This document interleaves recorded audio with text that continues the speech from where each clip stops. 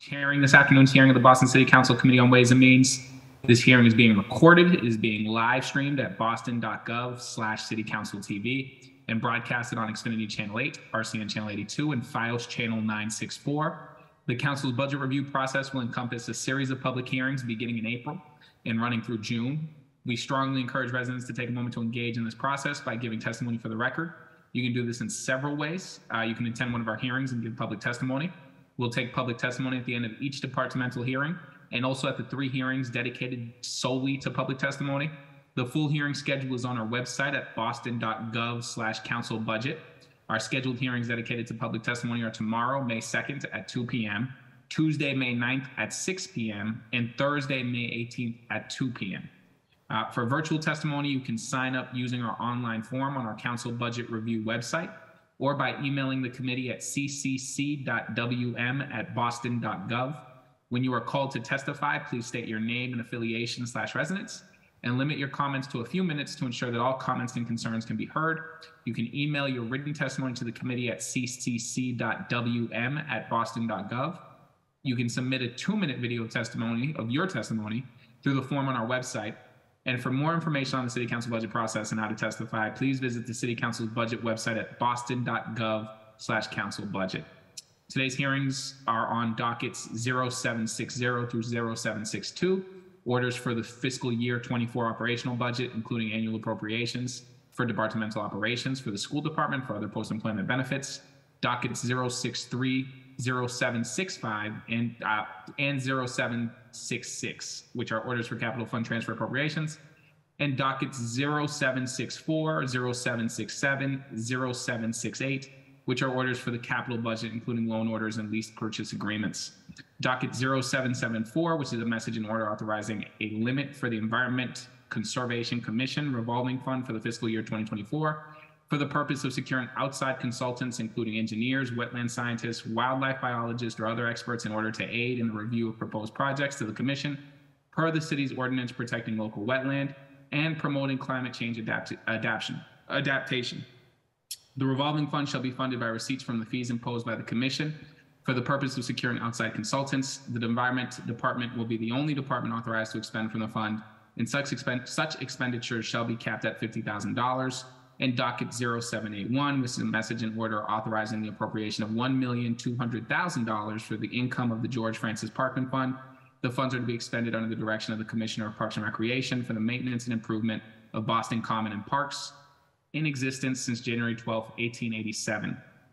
Our focus for this hearing will be the fiscal year 24 budget for the Parks and Recreation Department, the Environment Department, the Office of Food Justice, the Parkman Fund, and revolving funds. Our panelists from the administration for today's hearings are Reverend Mariama White Hammond, Chief of the Environment, Energy, and Open Space, Ryan Woods, Commissioner of the Parks and Recreation Department, Kathy Baker Eclipse, Director of the Capital Plan, Parks and Recreation Department, Tracy Lee, Finance Director for Parks, Darlene Buford, HR Director for Parks, Josu Altador, General Superintendent for Parks Maintenance, Parks, Dr. Allison Breezius, Environment Commissioner, Kat Eschel, Chief of Staff for the Office of Environment, Energy, and Open Space, and Eliza Wasserman, Director of the Office of Food Justice.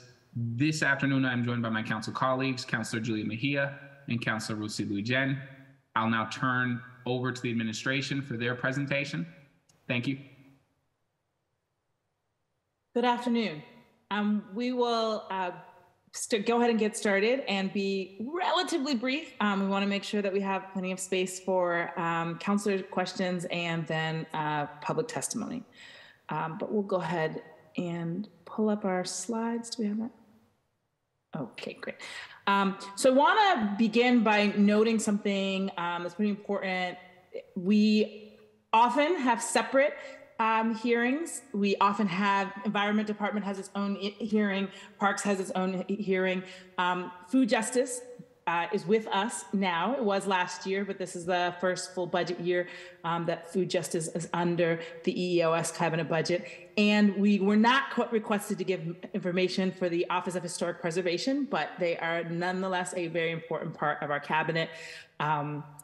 However, because we anticipated that there was going to be challenging to fit 3, we decided to not have an additional presentation related to the Office of Historic Preservation. But it's worth noting that they are part of of our cabinet. I did want to share really quickly, we spent some time this year figuring out what our cabinet mission statement would be, and it is: the Environment, Energy, and Open Space Cabinet works together to ensure that Boston is the most resilient and just city to live in.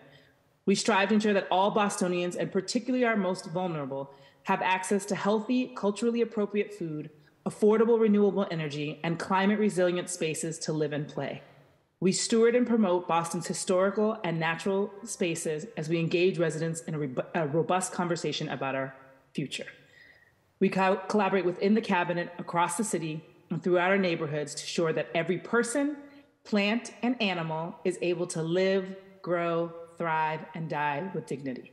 It is worth noting, if you're asking about the animals, we do also have animal control in our cabinet. We won't be able to talk about that for a significant time. And also, some folks asked why we have die with dignity, because it is also worth noting that we have cemeteries within our cabinet. So we'll be focusing in on a few pieces, but wanted to make sure that we're clear about all of what is in the cabinet and the way that we really work together across all of the different pieces, trying to make sure that each piece of our cabinet is also amplifying and supporting the other pieces.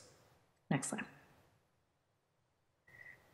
So want to focus on the fact that this year, one of the things that is different is that in the past, the cabinet, all of the cabinet functions have been under the Environment Department.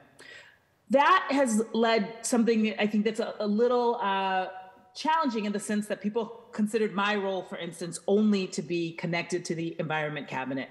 And the Environment Cabinet had both my job, the Chief of Staff, the Director of Communications, all of whom serve the entire cabinet, not just the Environment Department, as well as a Director of Administration and Finance, who currently will serve Environment, Office of Historic Preservation, and the Office of Food Justice, while most of that infrastructure exists in parks and is not needed additional support. But that role, the Director of Administration and Finance, will serve across the other three departments in the cabinet. And then a Director of Community Engagement, which we are moving forward now. We've got a lot of resumes, but if you are interested in really thinking about how we amplify community engagement across all of the cabinet, we'd love for folks to apply for that position, as we'll begin interviews, I think, in about a week or so. And then we've added a position, Executive Assistant to the Chief, somebody who would be entirely focused on my schedule and keeping me where I'm supposed to be. Currently, I tap into the Environment Department's resources to make that happen. And again, one of the challenges with that, it means that the Environment Department's budget looks larger than it actually is, because they are carrying all of the expenses for the entire cabinet. We asked for a change in that, and so you'll see there's the Office of Environment, Energy, and Open Space. That's the centralized cabinet team. That also means that we don't have to have each of our departments find a finance person. Each of our departments have someone who's exclusively doing community engagement. We're able to have parts of those roles sit in each cabinet, but also to have a specialist that's able to move across multiple cabinets, because the Office of Food Justice, Office of Historic Preservation, and the Environment Department are all relatively small in comparison, and so can share some of those functions across. And so you can see here, there'll be 6 roles at the cabinet level. That has been the case in the past, but we're breaking it out so you can see what actually is funding the cabinet versus what actually is in the Environment Department. Next slide. So I'm going to hand it off to Ryan Woods, our commissioner, to talk about the overview for the parks budget. But I wanted to at least note here, because many of the values that you see under parks are also connected to the larger values that we have across the entire cabinet. There are 6: equity, collaboration, growth mindset, accountability, excellence, and joy. And we're hoping to hold those across everything we do. And even this budget hearing could be a joyful hearing. We're working on that, bringing joy to everything that we do.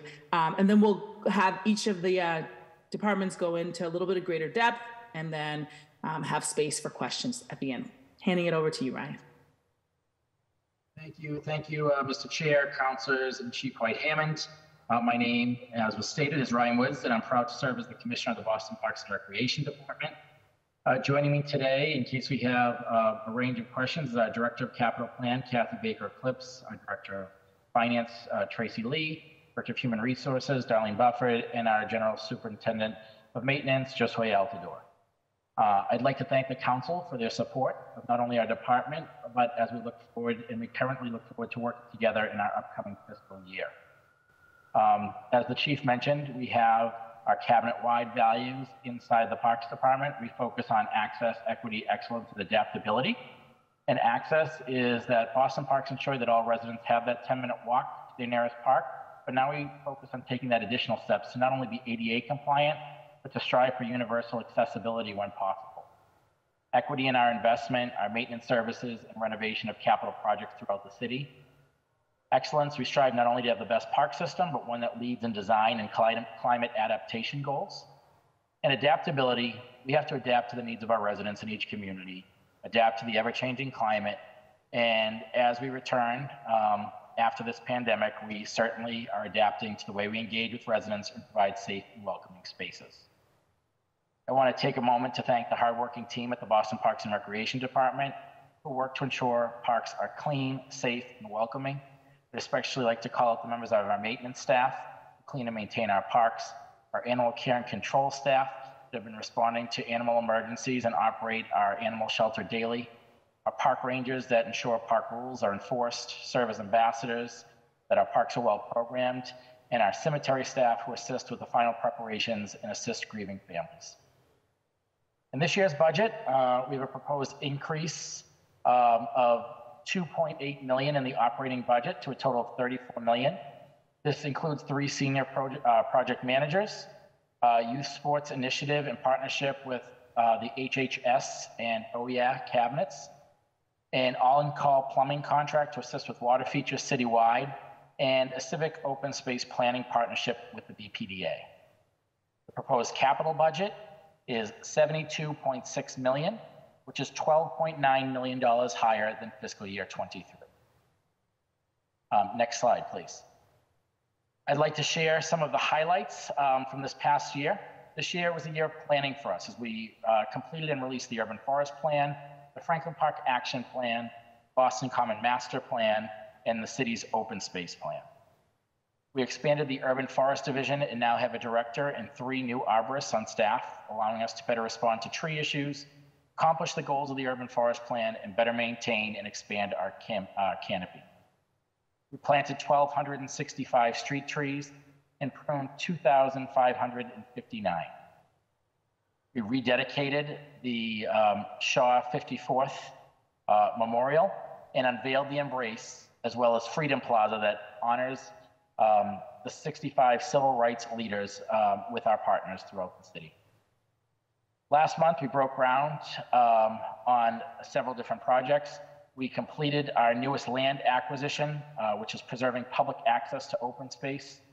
In recreational programming, we had over 18,000 participants and 5,200 take place in free fitness classes. We increased our sports lighting time for an additional month until December to allow more usable time due to warmer weather and climate change. So now people can use our courts and not just end in October, but play through November into December. A record-breaking 91,000 rounds of golf were played at William Devine and George Wright golf courses, and over 30,000 attendees took part in cultural programming with 108 free events.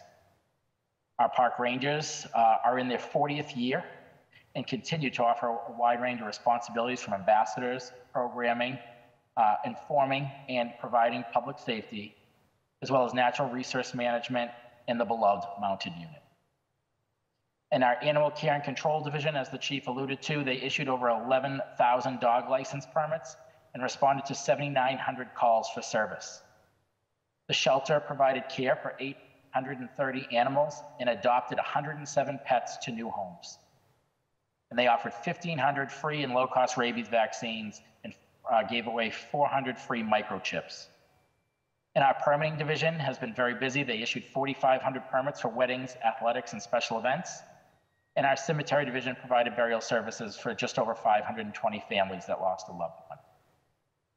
Our horticulture division grows more than 67% of the plants that are planted citywide. And they planted 55,000 bulbs across the city. As we look into fiscal year 24, we have several goals. Our first is protect and enhance our tree canopy, and we do that by fully staffing our urban forest division. Start with environmental justice neighborhood plantings, reduce our pruning wait times for public trees, and bring more forestry work in-house to reduce the reliance on outside contractors. We're also going to continue equity review on all hiring and promotional practices to ensure persons of color, women, and Boston residents are in the final rounds of interviews. We're going to identify areas of improvement in recreational programming and permitting and partner with HHS Cabinet to improve access to sports opportunities throughout the city. We're also going to use the open space plan to direct our open space acquisitions while engaging with our civil open space planning. So in closing, the Parks Department always strives to do better. We can do better, and we're going to adapt to the times and ensure our public places are always safe and welcoming to all. Thank you for your time. I'm passing it on to Allison Brizius from the Environment. Thank you, Ryan, and thank you, Chair and Councilors. As Ryan said, my name is Allison Brizius, and I am proud to serve as the Environment Commissioner for the city.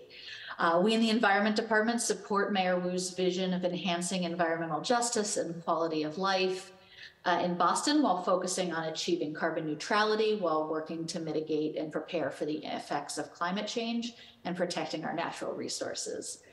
We do this along a number of lines. Obviously, we have a carbon neutrality team that advances strategies for equitable emissions reduction, a climate resilience team preparing the city for those impacts of climate change, an environmental quality team that focuses on enhancing environmental justice and quality of life in Boston by protecting our air, water, and land resources, and an energy team dedicated to increasing energy affordability and energy efficiency and renewable energy across the city.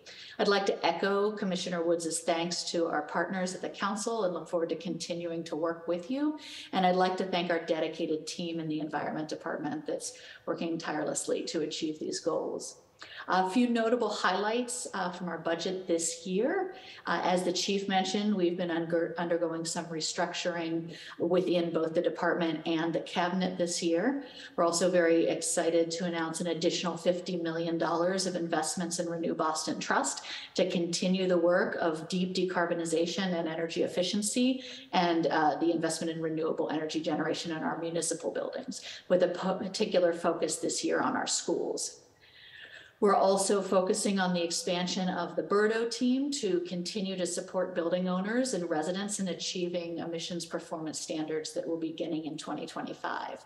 And working with the another notable element is that working with the Boston Public Health Commission, we're going to take on integrating noise inspections within a larger environmental compliance team there within the BPHC, which we think is going to be a more holistic approach to environmental compliance inspection and more efficiencies within that broader team. If you could go to the next slide, please. Again, to highlight a couple of our accomplishments that the team has been working hard on over the past year. These include the adoption of phase 1 and phase 2 of the Building Emissions Reduction and Disclosure Ordinance regulations, and the completion of our very first year under this new ordinance of buildings reporting and verifying their data under BERDO. We've launched a Mass Save Community First partnership to focus on helping residents in our environmental justice communities be able to take advantage of the Mass Save program. We've released a Climate Ready Boston Phase 2 reports for coastal resilience solutions for East Boston and Charlestown. And with that, completed many years of planning for sea level rise and coastal storms across the 47 miles of our coastline, which really brings us into a new phase of focusing on implementation for our climate resilience work. We've launched a coastal risk management study with the U.S. Army Corps of Engineers to focus on advancing much of that implementation across the coast, and are soon to announce the launch of a new initiative on tree planting on private property. We're also proud that working with the Transportation Department, we were able to secure a Reconnecting Chinatown grant to look at reconnecting elements of that community while bringing new open space to the neighborhood. And we've been working notably recently with our Conservation Commission and the Urban Wilds team within the Parks Department to advance the Mattahunt Woods Urban Wilds Ecological Restoration Project.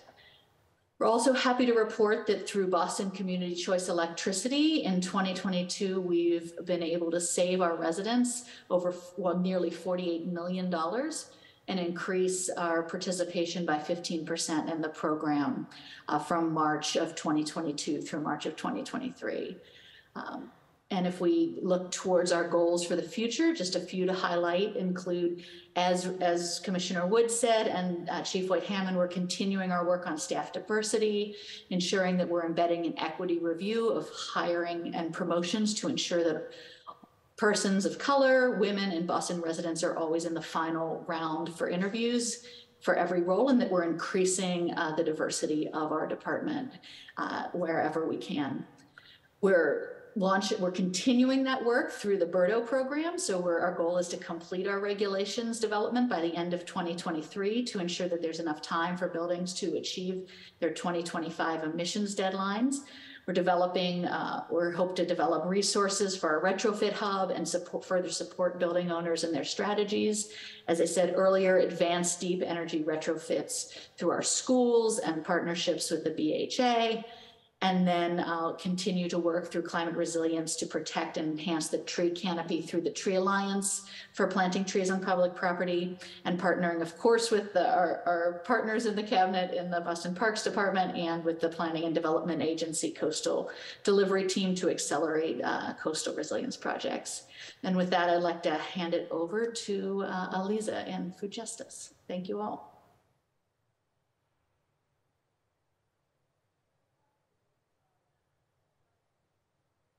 Aliza, you may be muted.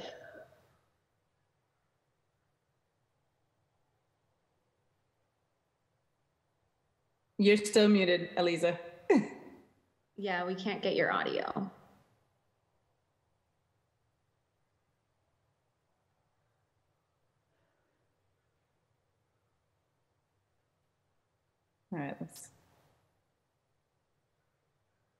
All right, while she's doing that, I'll do a very quick update on, and then hopefully she'll be able to get on.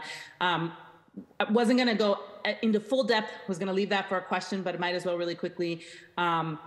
We've been actually really doing a lot of work around diversity within the department. I think or within the cabinet, each department has its own strengths and challenges in this area, but we've seen some real progress as we've spent time really looking at numbers and really asking people to be intentional about how we look at positions. So I think I was trying to pull up the numbers for the Environment Department really quickly. Allison, do you have? If Kat jumps forward 2 slides, you'll have them right there.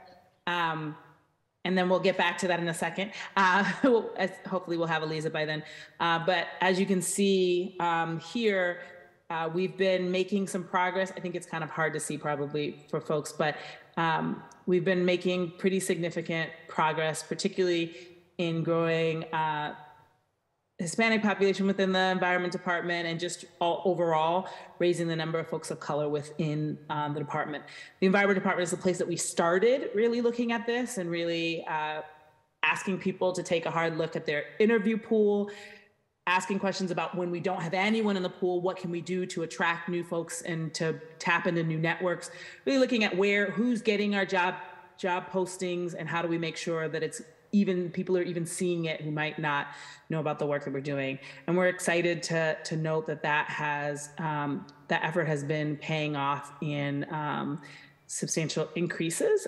We still have a lot of work to do, particularly at the senior level. And I want to take this moment to note, do we have Aliza back yet? Okay, you're on. Can we hear you? Okay, we can hear you. Great. So there's a series of positions that we're hiring for across the cabinet, and just want to put in a plug. Also, OFJ has some new roles that literally posted this morning. So we hope that folks, if you're on this and you are a community advocate or supporter of the Office of Food Justice, the Parks Department, or the Environment Department, and you are looking for work, we hope that you'll take a moment to look on our website. We have one website where we put sort of all of it together, and hope that people will consider applying, particularly folks who are folks of color, and in Parks Department, particularly women, in our maintenance division. And so we're looking at each of the places that we could increase diversity, and really leaning in on specific steps we can take. So I'm going to hand it over to Eliza to go back a couple slides and be able to do her piece. Thanks, Chief. Thanks for the patience. Glad you can hear me now. So my name is Eliza Wasserman. I'm the Director of the Office of Food Justice. Thank you so much to the chair and to council. I really appreciate this opportunity to share with you about our work, as we've had a lot of transition in our office over the past year. The Office of Food Justice's mission is to build a food system that is equitable, resilient, sustainable, and just. And just over a year ago, the former Office of Food Access was reestablished as the Office of Food Justice within the EEOS cabinet. As part of our office's expanded breadth and scope, we are responsible for implementing the new Good Food Purchasing Program and developing additional systems change initiatives that address the food system's impacts. And food access remains at the core of the office's mission.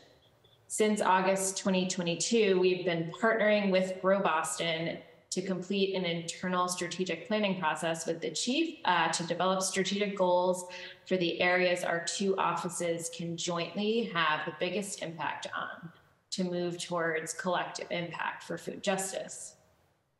To achieve this new mission, we've developed a new staff structure for the office, working with OBM, OHR, and Chief White-Hammond starting this past December.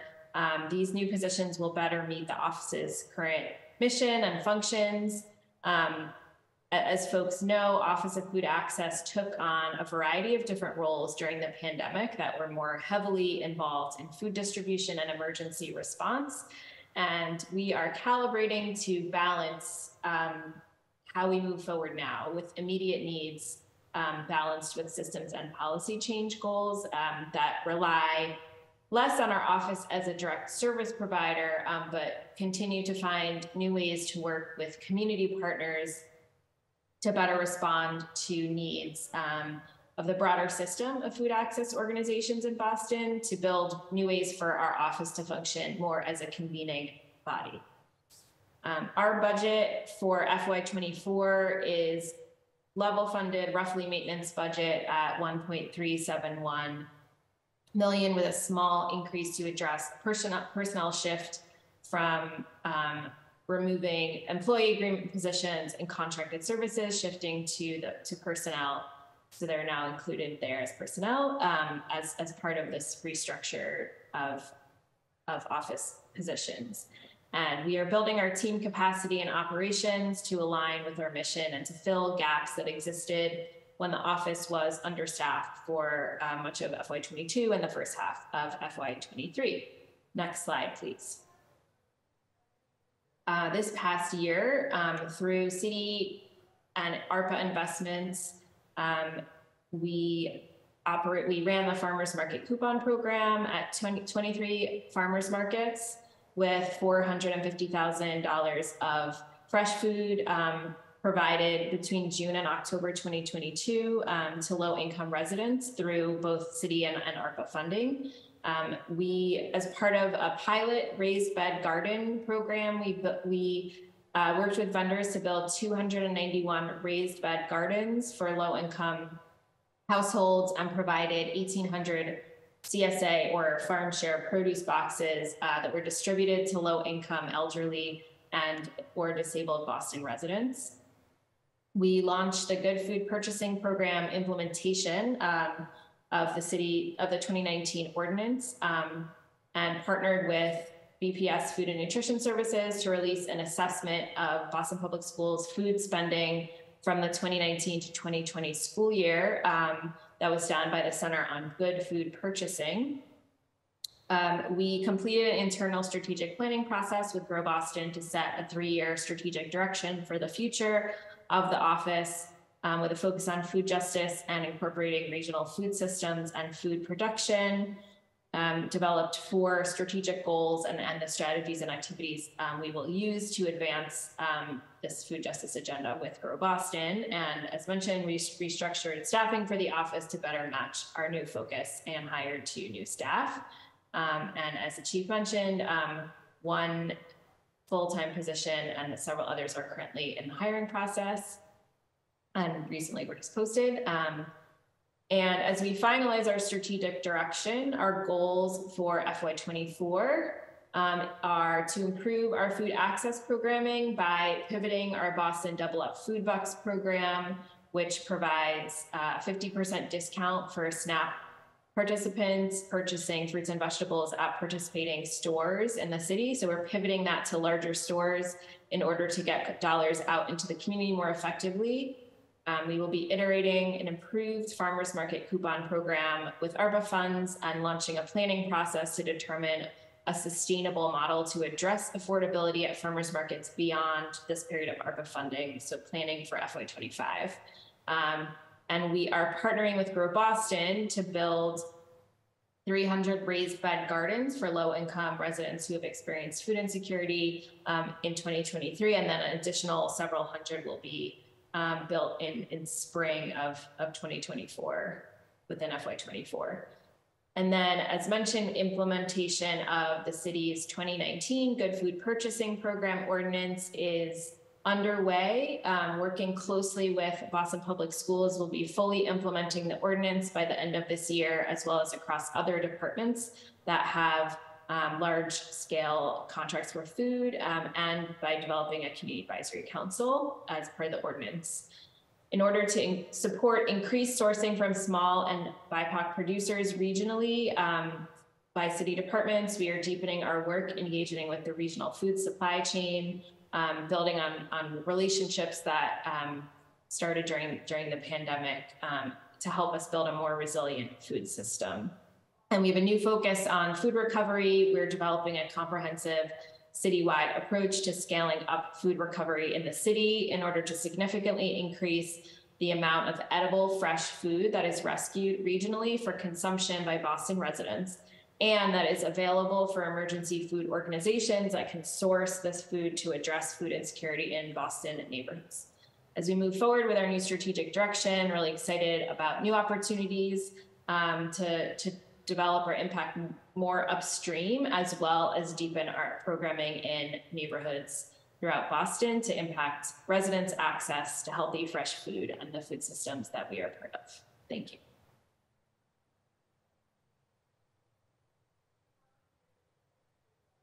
So we recognize that our time is a bit short, but we'll just go through these really quickly. This is also in the packet, and if folks are interested in going and diving a little bit more deeply into these numbers, we would love to. I think the big thing that we would say is, in terms of diversity, equity, and inclusion, we've been really focusing on, 1, making sure that everybody understands where we are. So we've been adding a question on diversity, on equity into our hiring processes for our leadership, to make sure that it's not just something that we talk about with the city council every year, but everybody who makes any level of hiring decisions within the department has a clear understanding of where we are and where we need to go. As you can see here within parks, there's a lot of diversity within the parks department overall, in terms of, but overwhelmingly, it is Black and white. We need to do more to increase the number of Hispanic and Asian folks who are in part of the department. In addition, we really have to take a hard look at where we are in terms of our leadership. And we've been having that conversation with leaders so that they understand that this is not just something that the city council cares about or that I care about, but something that has to be carried across the entire department. And we're moving forward in a number of different places. One of them is I sit in now on some of the sort of top hiring decisions so that we have a second eye looking with a particular focus on diversity. We talked already about the environment department slide, which is next. I already shared a little bit about where we have grown in this department. And then I think, did we add the OFJ slide? Yeah, so OFJ, much smaller department. Again, we're still paying attention to this, but mostly in the upcoming hires that we have coming into the department. And we know that there's been questions about equitable procurement, and that the large data set for the whole city will be coming to the city council from the budget department. But we want to note a few things that we've done particularly. As was noted, I think last year we started talking about this. Parks Department was the pilot project for participation goals of minority and women-owned business and city contracts. There were some places in which that was successful, and some places where we found some challenges. We've stayed in conversation with procurement to talk those through, and also the BJRP department, as there have been some concerns at the community level about how many people are coming from the neighborhoods that our parks are in versus what's being reported, and really looking at how we might be able to strengthen that. As I know the city council already knows, there are some challenges in terms of the ways that state laws are set up, and our ability to set goals and to move them is not always aided by the way that the state sets up its rules in terms of how we have to move forward with contracting. But the environment department also did some particular work on this, and that was particularly through the Renew Boston Trust. We had a sit down about 1.5 years ago with the primary contractor that leads that project. And we just asked them, what could you do to increase minority and women-owned businesses as subcontractors to the larger contract? And we were really excited. We went from very low, I think it was not exactly 0, but very close. And we're able to reach 41% participation in this newest contract. And that was mostly with the lighting contract that we had this year.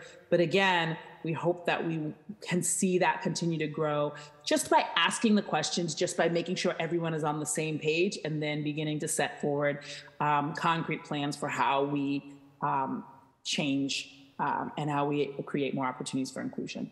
Next slide. And so we are thankful. We are more than willing to go into anything else and that you want more depth on. We are a little bit behind where we had hoped to finish, so I will stop there and make sure that we can be responsive to questions that councilors might have. Thank you so much for that presentation. I know we have several really important departments, and we've been joined by Council President Ed Flynn, Councilor Coletta, Councilor Murphy, Councilor Flaherty, and Councilor Braden. I'm going to go in order of arrival. We're going to try and keep questions here to 5 minutes. I'm going to set a timer when it is your time, just to make sure that this moves as well as it can. I am going to sort of try to butt in and just say you are at 5 minutes. If you're in the middle of a question or there's an answer coming for your question, then we'll let that ride. But I am going to have a 5-minute timer. And so we're going to start with Councilor Mejia.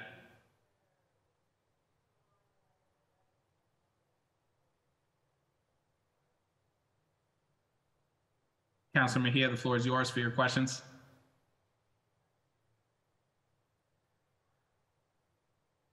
All right, well, she gets that figured out. We're going to go to Councilor Louis Jen. Thank you, Councilor Roy. I want to. Hello, can you hear me? She figured it out. There you go. Councilor Mejia, the floor is yours. You have 5 minutes. Sorry, thank you. And I'm having a little bit of difficulty because my mouth is swollen and my face is too. So I don't want to talk too much, but I just have a few questions in regards to, overall, I saw a slide around the diversity and inclusion, and if you could just talk to me a little bit about procurement and contracting and kind of like the role your office is playing to help support smaller minority-owned businesses and folks to kind of, if you say, get a piece of that pie. Yeah, so I mean, the OFJ has been a little less engaged in that, although we do have one contract that is with the MWBE. But particularly in the Environment Department, the main focus has been in our Renew Boston Trust. That's the main place that we do any level of major contracting. Environment doesn't procure a lot of services, but this is the one place that it really does. And so we began a conversation with the Honeywell, which is the company that we work with to do the majority of that work, and just started asking the question, what are you doing to increase the number of women and minority-owned businesses? We talked about how they might be able to break some contracts down and work through some specifics. And then the main key was that in this upcoming year, we were able to increase the amount of MWBE participation to 41% because particularly of the way they approached our most recent lighting contract, which is a great place to do that because it could be broken apart in some exciting ways. So that's one of the places that we've seen real progress. We hope to continue that as they're doing energy assessments and other pieces. One of the smaller challenges to some of those is that particularly as we do work in schools, we need that work to be done very quickly because we have to get it all done in the summer. So that will be one of the places that are more challenging because working with different contractors sometimes can increase the time that it takes, but we believe that we can do it really well in other municipal buildings where we don't have sort of the same level of time constraints. I'm not saying that we won't try in the BPS pieces too, but one of the things that they've raised is having 4 different contractors when you only have like about 8 weeks to get it done can create challenges in terms of the hands-offs, but other municipal buildings, we have a lot more opportunity to get that done. So that's what we're doing in terms of environment. In parks, we were actually one of the first department, I believe, to lean in for the equitable procurement in terms of Malcolm X Park. And we hit the goals. So I will say that. I want to also note that we, there were some places where we were not quite as satisfied as we would like. Particularly, there were a lot of folks who wanted to see folks from that neighborhood be able to do the work on the park. And that was very challenging to achieve for a variety of reasons.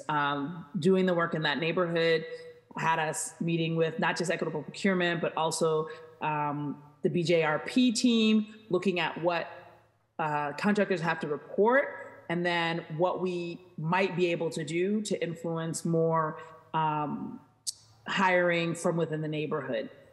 Right now, we don't really exactly know what mechanism that we can use because we still have to take the lowest bid by state rules.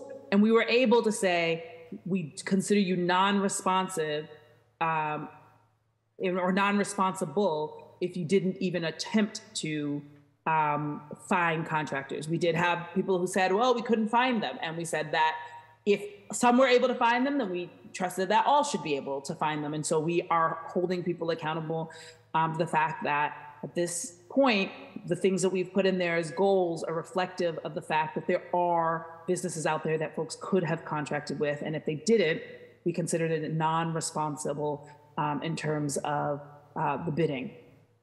And I want to note that we had hoped it would lead to greater levels of visible engagement, and it didn't. And so that's a place where we're continuing to figure out what can we do within the confines of state laws to make sure that more of the folks in our neighborhoods are able to access these jobs.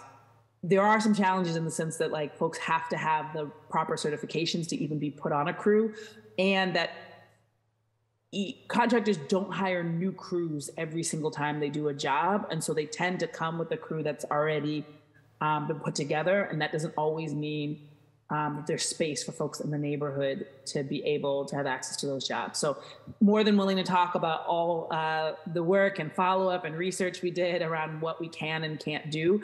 But we did hit the goals in terms of minority and women contractors. That's great. What we didn't get to is that level of community jobs. Oh my God, if I couldn't be off camera, you would see me saying, okay, I got one more question in there. Sorry, go ahead. one more question, because I see Councilor Arroyo has been back on screen, but I just wanted to uplift that we've been getting a lot of calls from residents who live in lower income neighborhoods about the conditions of their parks in comparison to others in terms of maintenance and upkeep. And I'm just curious about kind of staying within the lines of racial equity and just kind of like how we're dividing up our resources, kind of just, if you can just on the record, just share for us kind of, so people can understand upkeep, and so that, you know, they're not making assumptions that just because they live in a lower income neighborhood, they get less treatment and upkeep. Yep. So one, I hope that you'll share those with us so that we can actually look at them, look at the specific parks and really lean in on that conversation. What I will say is this, we are really grateful for the resources that we have. And I need to be honest about the fact that we don't have one employee per all of our properties. And so that we do move on a schedule. We have tried to take a deep look and make sure that the resources are evenly distributed across neighborhoods in line with the number of parks that we have, the complexity of those parks. And I will say that we get both strong support, but also concerns across the city because we are dividing resources pretty close to what we can do. So I will, you know, I'm more than willing to look at if there's a particular park and there's some concerns. We are taking a real equity lens in terms of which parks we prioritize for renovation, because that is another thing that people have lifted up, and that is true. As we've looked at it, there have been sometimes faster renovation cycles in some neighborhoods versus others. And so that's something that we are working hard together to make sure that we take a real focus on, we are really focusing on equity in terms of which places that we renovate. But we'd be more than happy to hear from folks. I do think we have tried to set it up so that it is evenly distributed, but want to hear people's feedback if there's some concern. Thank you. Thank you. And I just want to say that it's just so reaffirming when we have hearings like this and people share like the pluses and the deltas and everything that's happening. And it's encouraging because then our constituents who are listening in see that we are not saying, well, it's not happening, but that we acknowledge, and then we say, here's how we're trying to course correct it. So I really do appreciate you doing just that. Thank you. Thank you, Councilor Arroyo. I really do appreciate the opportunity to ask my questions. Thank you, Councilor Mejia. Feel better. Councilor Louis Jen, the floor is yours. Thank you, and want to thank the administration for being here. I found the presentation to be really detailed, and I'm excited to see an increase in the budget to address a lot of the concerns that have been elevated. And I'm happy to really hear Reverend Mariama White-Hammond about the equity lens that you're bringing to this work, especially when it comes to upper management, especially when it comes to justice-based offices. So thank you. My first question is about open acquisitions and about sort of where we stand with that. So what the budget is for our open acquisitions. And a related question is, how are we thinking about the cliff effect for things that were funded via ARPA, where we may not have that influx of funds again, but where we've seen like an important, where we've seen saw relevant or important growth as a result of the ARPA funds that we want to continue after ARPA? So I'll answer the second question first and then go to the other. So we actually were really careful about the way that we used ARPA, not trying to put it into things that we knew we wouldn't be able to sustain. So for instance, we do have a backlog on pruning, but we also are growing the tree division. So at some point, we are building up our capacity to be able to handle that, but there's a backlog right now. And so we set it up so that we could use some of our ARPA funds to bring that backlog down, to do some of the tree pruning, to recognize that we've gotten behind. But at the same time, we'll have that tree division growing in such a way that its capacity should grow in such a way that it can take over that and not be in the same sort of predicament year over year. So in terms of acquisition, we are looking at this pretty closely, with starting from the neighborhoods where, the urban forest plan and the heat plan were really looked at together. This question of what are our hottest neighborhoods? What are our neighborhoods that are seeing the impact of having insufficient tree canopy and insufficient open space? And so the resources that we have for acquisition are really being driven by where our communities are in most need of open space.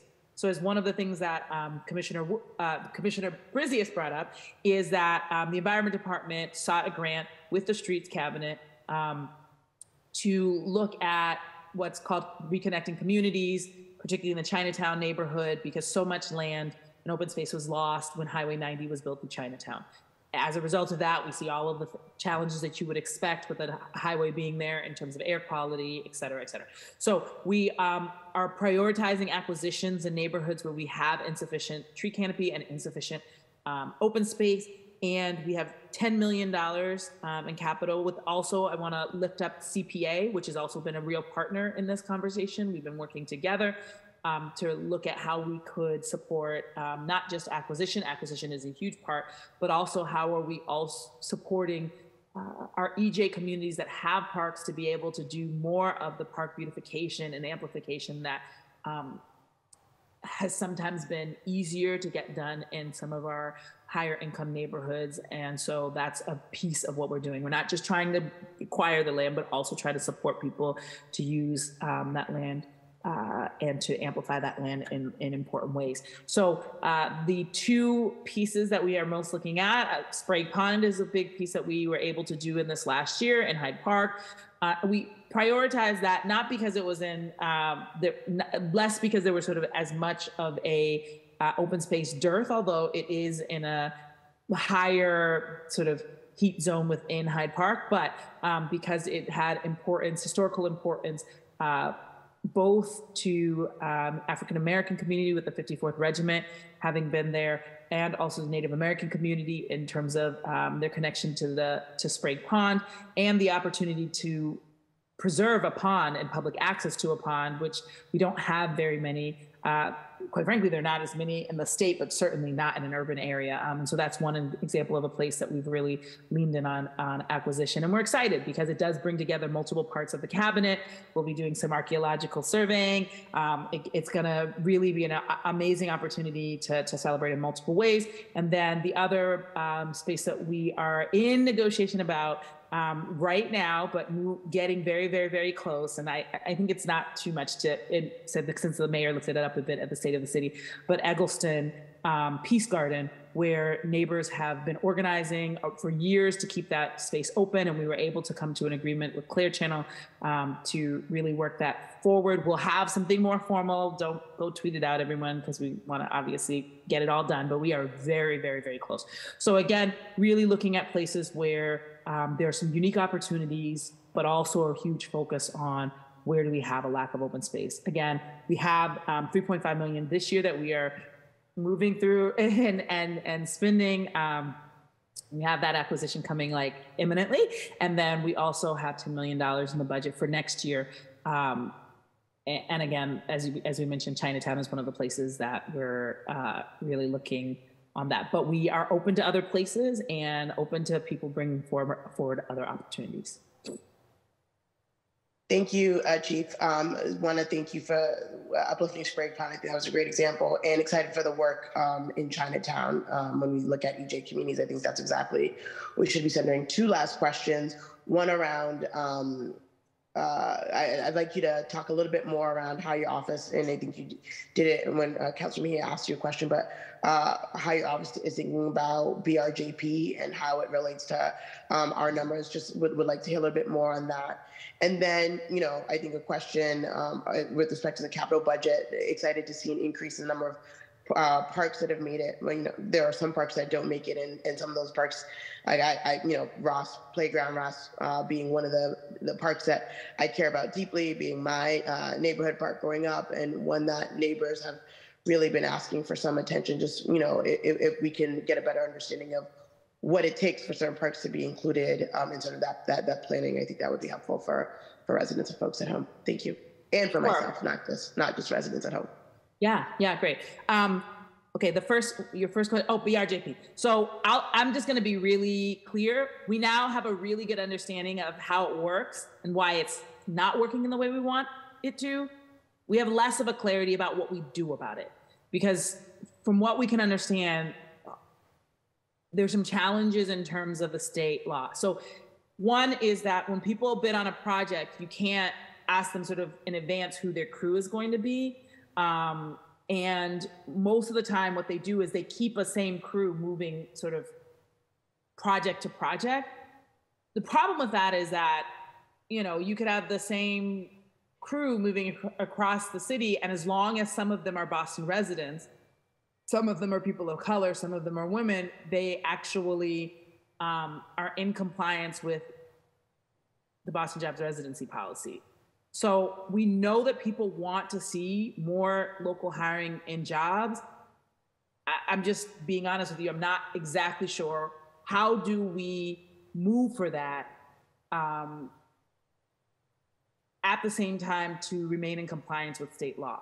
Because one of the things we wanted to look at is, could we give people points, for instance, in the hiring process, if they were able to demonstrate at the previous hiring process they did a good job of increasing the number of residents. We were told not within the state regulations, we're not allowed to give people extra points if we can only consider that they're either compliant or if they're what we call responsive and responsible, right? Like if they, for instance, completely messed up a job and they, had a record of doing things incorrectly, we might have some standing to say, no, we don't want to work with you anymore. But from what I can see, we're not able to reject people's bid because they didn't, as long as they complied with what the BJRP says, we are not able to sort of say, this project is in Roxbury, we want you to look at Roxbury residents. That's a level of detail that what we've heard we're not able to do in compliance with state law. So I'm completely open. I've heard the feedback from residents. We love a solution. We spent some time really thinking about it and working about it. So I just want to be honest about where we are. We're in a information gap. We've actually really gathered all the information we need, and now we're in a bit of a stuck place in terms of, are there ways to be even more hyper local in our projects?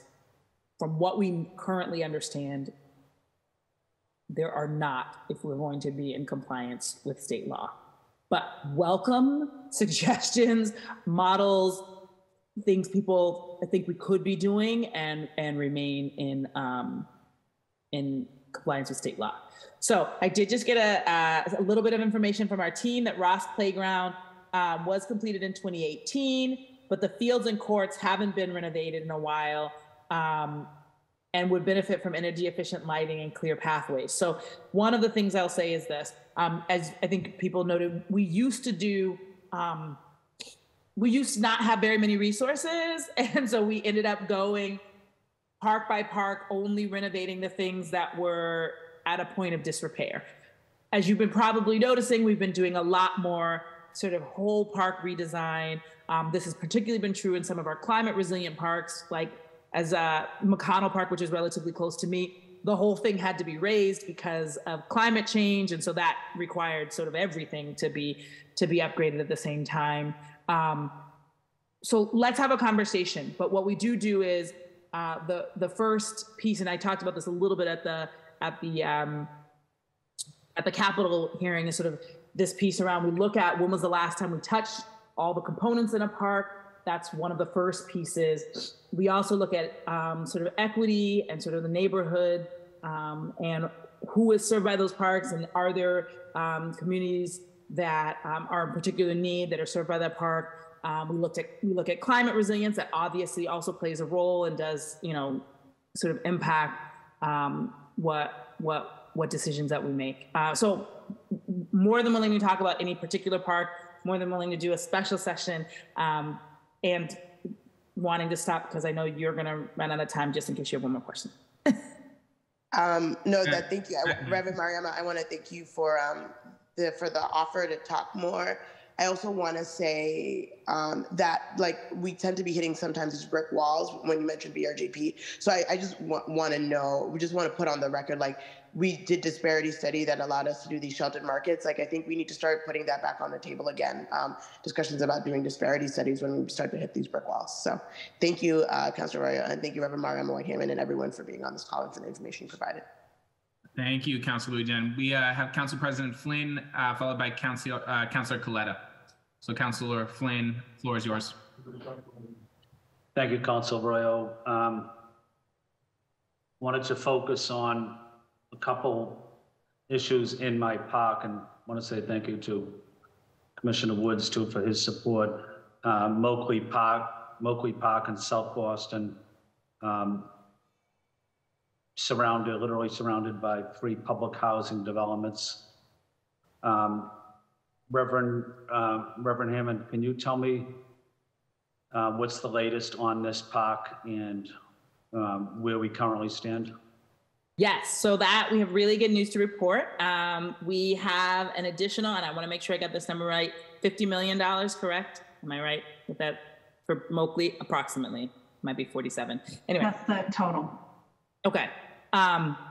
So we have some significant resources to move on phase 1 of Moakley Park, which will mean going into greater depth around design, starting to get all those engineering pieces together.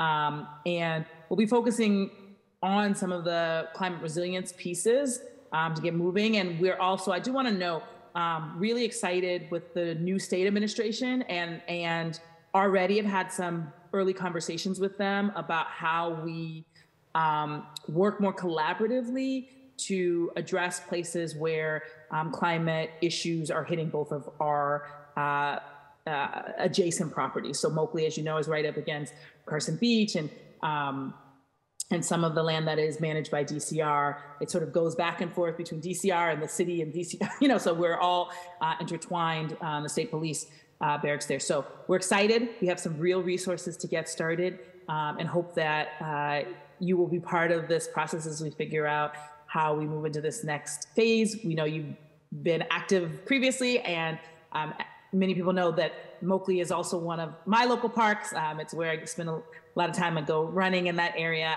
and look forward to really getting to dive in. It is one of our most important sort of next investments in terms of climate resilience. We're also looking at Christopher Columbus Park. These are 2 major pieces where we have flood paths right into the park, and we need to begin addressing them immediately. And those are both looking to move forward in this coming year. Yeah, thank you. That's a park I'm very familiar with as well. I played sports there, and I go down to see my son play baseball there, and I'm probably down there several times a week. I also want to acknowledge Senator Collins and Representative Beal for their working with state legislators in the DCR too. Let me go on to Chinatown. I know you highlighted the potential for some funding for a park, maybe over the highway system, connecting maybe Chinatown and the south end. What's the status on that, or is there any update on what you're thinking on that? Yeah, so we have received a federal grant called reconnecting communities, and that will pay for a design phase. So it'll allow us to really look at what is feasible, what will some early cost estimates to be, and to be able to sit down with the community and look at what we might do there. So that is moving from a hypothetical to something that could be very real. And so we'll get started on feasibility and design. And then there's another grant that you can also apply for that helps to pay for the actual implementation. So we'll start with that feasibility and design and then go from there. It's not the only place we can consider for park in Chinatown. Obviously, the neighborhood is in severe need. And so we are open and have had some outreach from community about other possibilities, other places where we could be supportive. So Josiah Quincy School, could we get more trees there? So there've been a variety of conversations about what we can do in Chinatown, but we are really thankful that we received that federal grant and look forward to moving forward in the design phase for that. I think Chinatown has the smallest park in the city, Tai Tung Village Park. And it's used by so many families too. I'm over there at least 2 or 3 days a week as well. But having the smallest park in the city, having almost limited space for kids to play. I'm working with the state and with city officials on Reggie Wong basketball court. I know Ryan Woods was part of it, and Chris Cook as well was at the Greenway. But that would be a great partnership. Reggie Wong Park, which has volleyball and basketball. It's in the middle of the Leather District and in Chinatown. But I want to see that become a park that we can be proud of. I'm not proud of that right now. It's state property. Yep. The residents of Chinatown and the Leather District deserve something beautiful, just like the residents of Back Bay do. So, I think that also has to be a priority. So we are supporting that. We know what residents are pushing for, and it has real potentials in terms of recreation. I do want to note that the amount of soil underneath the area is not significant and probably wouldn't support the level of sort of trees and vegetation that we would usually want. So we do think it's an important part. And we are looking for things that more closely could fit what we would traditionally think of as a park, where you could really have trees and you could have grass and you could have different kinds of vegetation. And Reggie Wong has definitely served a purpose in the neighborhood and allows people to recreate, but doesn't have enough soil coverage underneath it to have the same kind of vegetation that we would usually want in a park. So applaud it, and we're going to be looking to do some other. Yeah, right. Thank you, Reverend, and that's important to me because I also represent part of the Back Bay, and I love the Back Bay. I love walking on Commonwealth Avenue. I love the public garden. I like the flowers. I love the trees. But you know what I love more than that is I love watching kids playing basketball at Reggie Wong Park. But the kids from Chinatown are not treated the same as the kids from the Back Bay, and that's unfair. Again, I'm not blaming anyone. I'm certainly not blaming the city, but the kids from Chinatown deserve the same level of respect that other wealthy kids have in the city of Boston. Let me go on. Let me ask one more question. Senior leadership for all of your departments. Do you have any Cantonese speaking senior leaders? No. And that is, and I'll just say within the Parks Department, we have no Asian American staff, and that's of particular concern. So there are a number of places, and as I mentioned earlier, that our first piece is to make sure that everybody was aware of where we were struggling. So we don't have, there's not significant Asian American and not commensurate with the Asian American population in the city, in the Parks Department. There are a significant amount of Black Americans. However, we have a major inequity in terms of leadership positions, in terms of the amount of dollars that people are being paid. There's a level of inequity there. And the other big thing. Do you have any, besides senior staff, do you have anyone that speaks Cantonese? I'm not that I know of. Allison, do we have anyone in the environment department? We have several Mandarin speakers, and I think we have one person who speaks a little bit of Cantonese, but not fluent. But we have several Mandarin speakers. Yeah, the people, mostly the people in Chinatown, they speak Cantonese. So we work with LCA to bring in interpreters. We do have multiple meetings that we've had, both in parks and in environment, where we bring in LCA to have Cantonese interpretation, but not within, not on the team. I met with Jennifer this morning from Language and Communication Access. But the interpretation services are not the same as having a full-time staff person that speaks the language fluently. So when you come back again during the budget season like we are doing now, I'm sure you'll come back again. Could you give me another update on if there has been any outreach to anyone to try to recruit some people that speak Cantonese?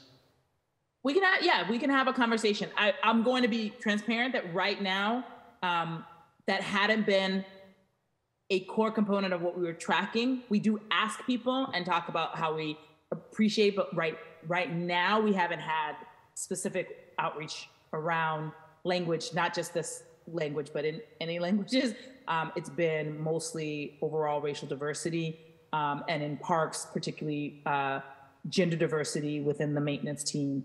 But I would love to engage and figure out where we could add another layer of look at language diversity. Yeah, I just want to make sure my constituents, the majority of them in District 2 speak Cantonese. No, not a majority of them. A good percentage of them speak Cantonese. I just want to make sure that they are represented in city government too. So let me ask one more question. Food access, did I hear you guys are level funded? Yes, food justice, yes. Food justice. That's because why are they? We had a significant increase last year, and one of the big challenges has been over this last year, we've done a major restructuring, and added the jobs that we got some resources for last year, but it made sense to actually onboard those folks, get everything set, and start moving before asking for more resources. So that has been the huge challenge this last year. Okay. Thank you to the administration team, and thank you, Councilor Royal. Thank you, Councilor Coletta, and it'll then be Michael Flaherty. Councilor Flaherty. Councilor Coletta, the floor is yours. Good afternoon, everybody. Thank you for that presentation. It was very thorough, and I've been in deep partnership and conversation with a lot of folks on this call. So I do want to start it just in gratitude to everybody here for their work. Food Access, Elisa, Reverend Mariama White-Hammond, Commissioner Woods, you are so incredibly responsive. Everybody is responsive when we have issues in the community. I just want to give a shout out to some of the parks employees that work within my district, Leo Boucher, Lucianka, Jack Shavink. These are some of the unsung heroes of the team. I also want to give a shout out to Kat McCandless. I don't know if I said her name right, but McCandless, but yes. McCandless, yep. Her team at Climate Ready Boston has just been incredible. So thank you all for your work and for keeping me in the loop on a lot of these issues already. You all have been busy with Birdo, tree access, or not tree access, excuse me, food access and tree expansion and parks and open space, obviously. But I'm really excited to see the addition of the FTEs with the tree canopy and bringing some of that work in-house. That was going to be a priority of mine in this budget if it wasn't already in there. But I know that you're already in partnership with Bill Masterson and Tree Eastie and some other folks to expand that and lean on community partners to help you out in this work. No surprise, my question is around climate resiliency in the city of Boston. And as we sunset Climate Ready Phase 2, it just wrapped up in East Boston and Charlestown. And we're looking to this new phase of implementation, I think is what somebody had said. and partnering with the Parks Department and the BPDA on the Coastal Resiliency Task Force. I'm just wondering what that looks like in your mind operationally. Like, are we losing any of our climate ready folks? Are they transitioning to that role? Are we hiring more people? If somebody could just elaborate on that, I would appreciate it. Sure. Yeah, no, we're not losing anyone. And we've been working with the BPDA over the last few months to really look at what that looks like operationally. Have had some conversations with our teams, worked out sort of where there's obviously a lot of restructuring happening at the BPDA as they move into the city roles and clarify sort of who's where. So yeah, it will be a deep collaboration between our cabinet and the BPDA. And also there's been a pretty important role played by Chris Osgood in the work that he's been doing around infrastructure. He's been helping to sort of convene and really look at what are all the different kinds of projects that need to happen? What are the projects that are on public land? What are the projects that are on private land? How do we sort of pull all of those different pieces together? Because we've got to close flood paths, and the flood paths don't really go, oh, this is public land, I'm going to flow here, but this is private land, I'm going to say, like, it doesn't work like that. And so we've been trying to think about how we have a comprehensive approach that really closes the flood path. As you also know, but maybe not all of the council colleagues know, we're also in a pretty deep conversation with the Army Corps, which we're really excited to participate in. And really, we're trying to bring we're trying to partner with them on an approach that's a little different than what they have traditionally done in a lot of other parts of the country. There has been a tendency to just build seawalls, and we're not saying that there will never be a seawall needed. There are some places where that's probably the only real option that we have, in the sense that we built very close up to the water and there's not a lot of leeway to work with. But we've taken a pretty strong stance around nature-based solutions and really leaning in there. And so we want to do that as much as possible. And that's something we've been very, very, very clear with the Corps about from the very beginning, and are thankful that in this partnership, we're continuing to negotiate from different approaches and stances to hopefully get to a place where we can be on the same page. So yeah, that's where we are. And we have gotten to the point of like, doing a bit of a, I think trying to do a bit of a MOCA analysis. Who's going to manage, who's going to own it, who's going to, what are the pieces that everybody's going to do, and whose roles are going to, who's going to play which role, so that we all are on the same page and we are in agreement about how we move pieces forward. Yeah. Thank you for that. We have already agreed that a good chunk of the community engagement piece, it's not the only thing we'll do, but it's that we think we've built some goodwill in the community around these conversations, and want to help that to lead this next phase. Well, that's what I was going to say. I mean, any next steps that take place with this Coastal Resiliency Task Force, I want your office to be at the center, because your team has the expertise in these nature-based solutions. You're working with Stone Living Lab, you're working with some of our academic partners.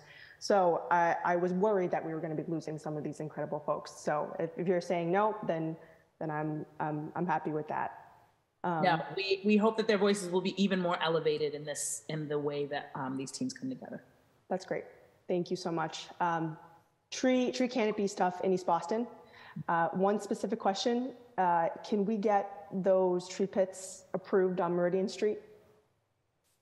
Yeah, I think there's a complexity to it, Counselor, because it's an excavation permit where they're excavating into a place where tree pits don't exist. And the contractor that Tree East is using is not the current person that's bonded and has the contract with the city.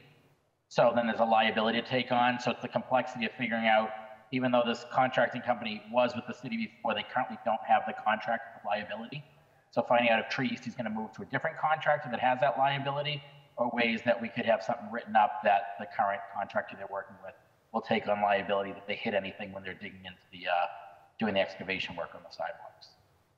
Okay, thank you for that clarification. We can talk offline about this. I mean, Tree East is doing incredible work, and they're just trying to expand our canopy as best as we can. This is one of those barriers, right? It's the liability and bonding and all of that. We just want to plant some trees. You know what I mean? So how can we make this easier for some of our partners? I know that's something that you all are looking at, which is great, but just thank you for your work. I don't have any other questions, but grateful for you all, and thank you again.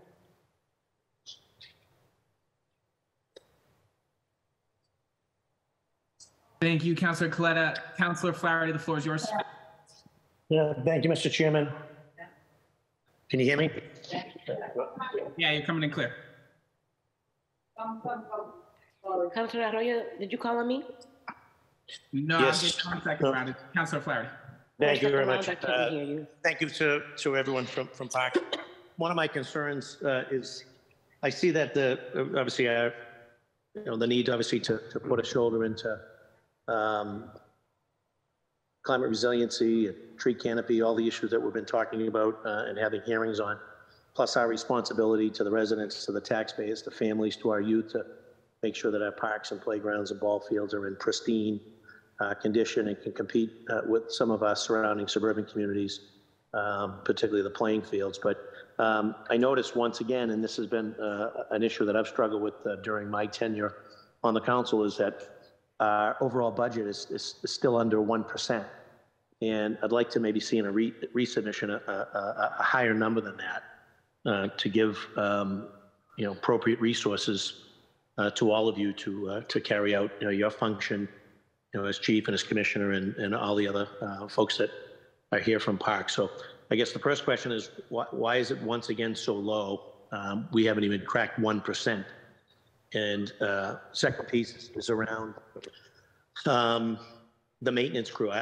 That's one of the biggest complaints we get, and I get this as an at-large council. I mean, we're way behind in tree pruning, way behind. So we need to stop talking about increasing our capacity to prune trees and put people there that can work with the arborist and prune trees.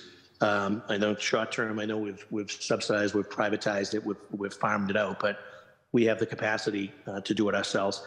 And then also on our Hokies, we've always asked for additional Hokies to keep keep our streets and our parks clean, but they're not able to use lawnmowers and weed whackers and stuff like that. So, and I don't know whether or not if my memory serves me correct, I think there may be a collective bargaining or maybe a civil service or a labor issue with that. So are we going to address that so that when we do hire folks, and no matter what gender and color they are, if they're providing a service and a function for the Parks Department, that they're actually able to carry out functions, which is mowing and pruning and weed whacking and striping, et cetera.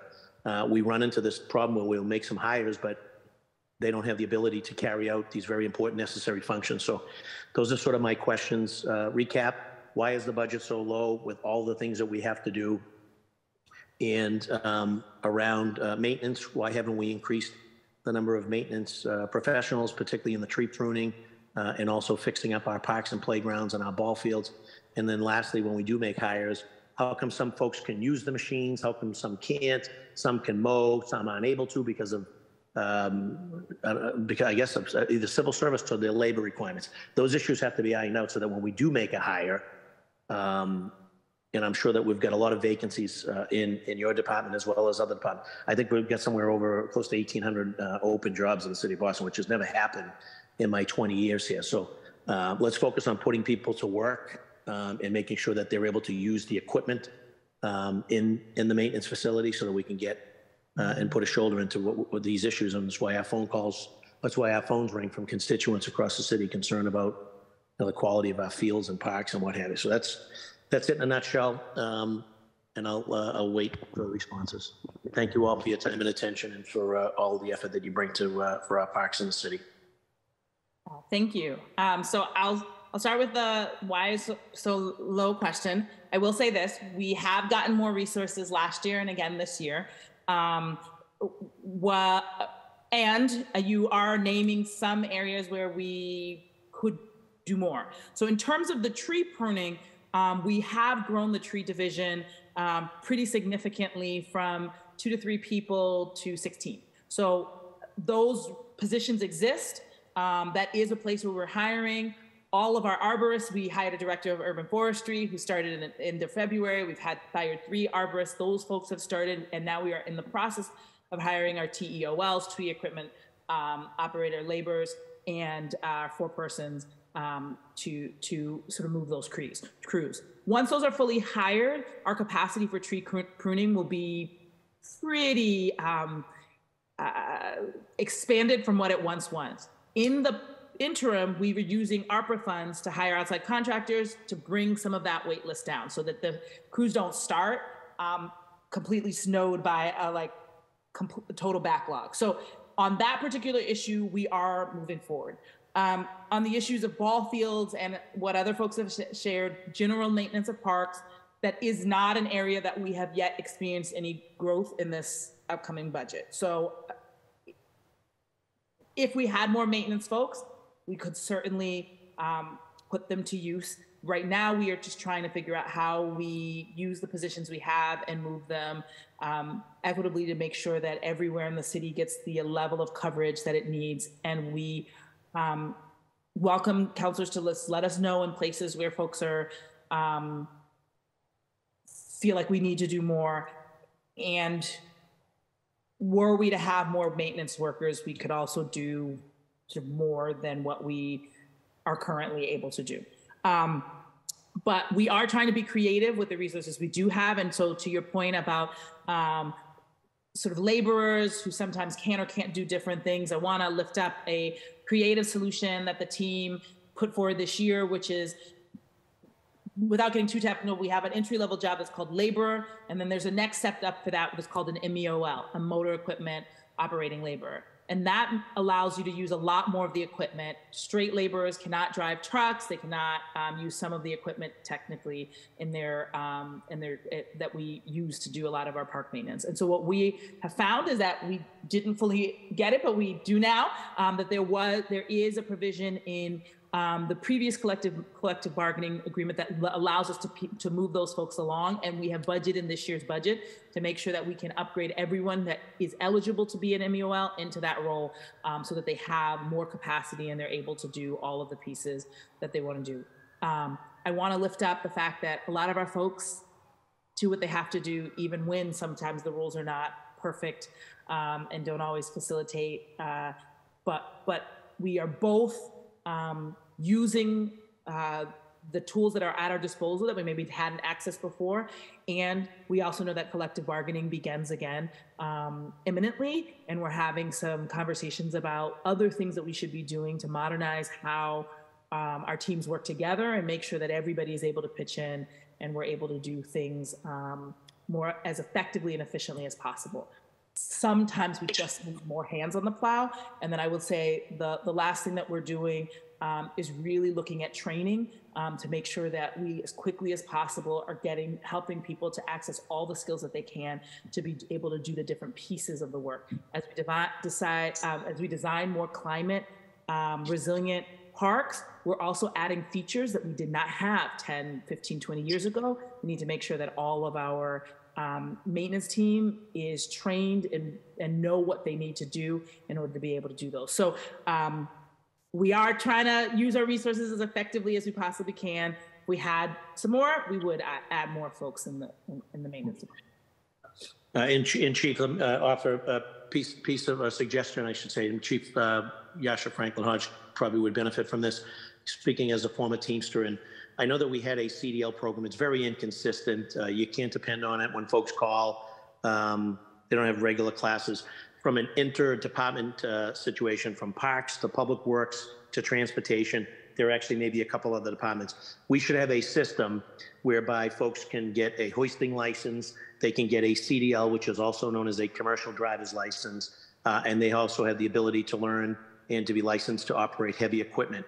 That should be sort of a pro forma within our city, so that whether you're working for the Parks Department and you want to work towards promotion and upward trajectory, whether you work for Public Works, whether you work for the Transportation Department, all of those licenses and/or certificates are required as you move up the ladder. And we, as a city, we missed the boat on that. We should partner with the Teamsters because that's what they do, and they do an excellent job at it.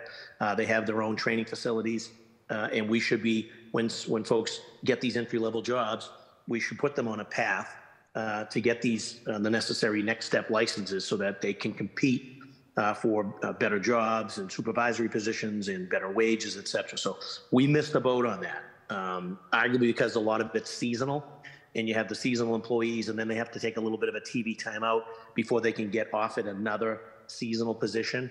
We might want to start to transition off of those portions of it and allow folks that are doing a seasonal to maybe go get the licenses and then continue on as a permanent full-time employee. So I know the seasonal portion of it benefits the city from season to season, but I think we miss an opportunity to train the men and women of the department and allow them to gain sort of, I guess, full-time opportunity. So I'll leave that at that, and happy to partner with you, happy to make the introductions over to the Teamsters that do the CDLs and do the hoisting and do the heavy equipment stuff.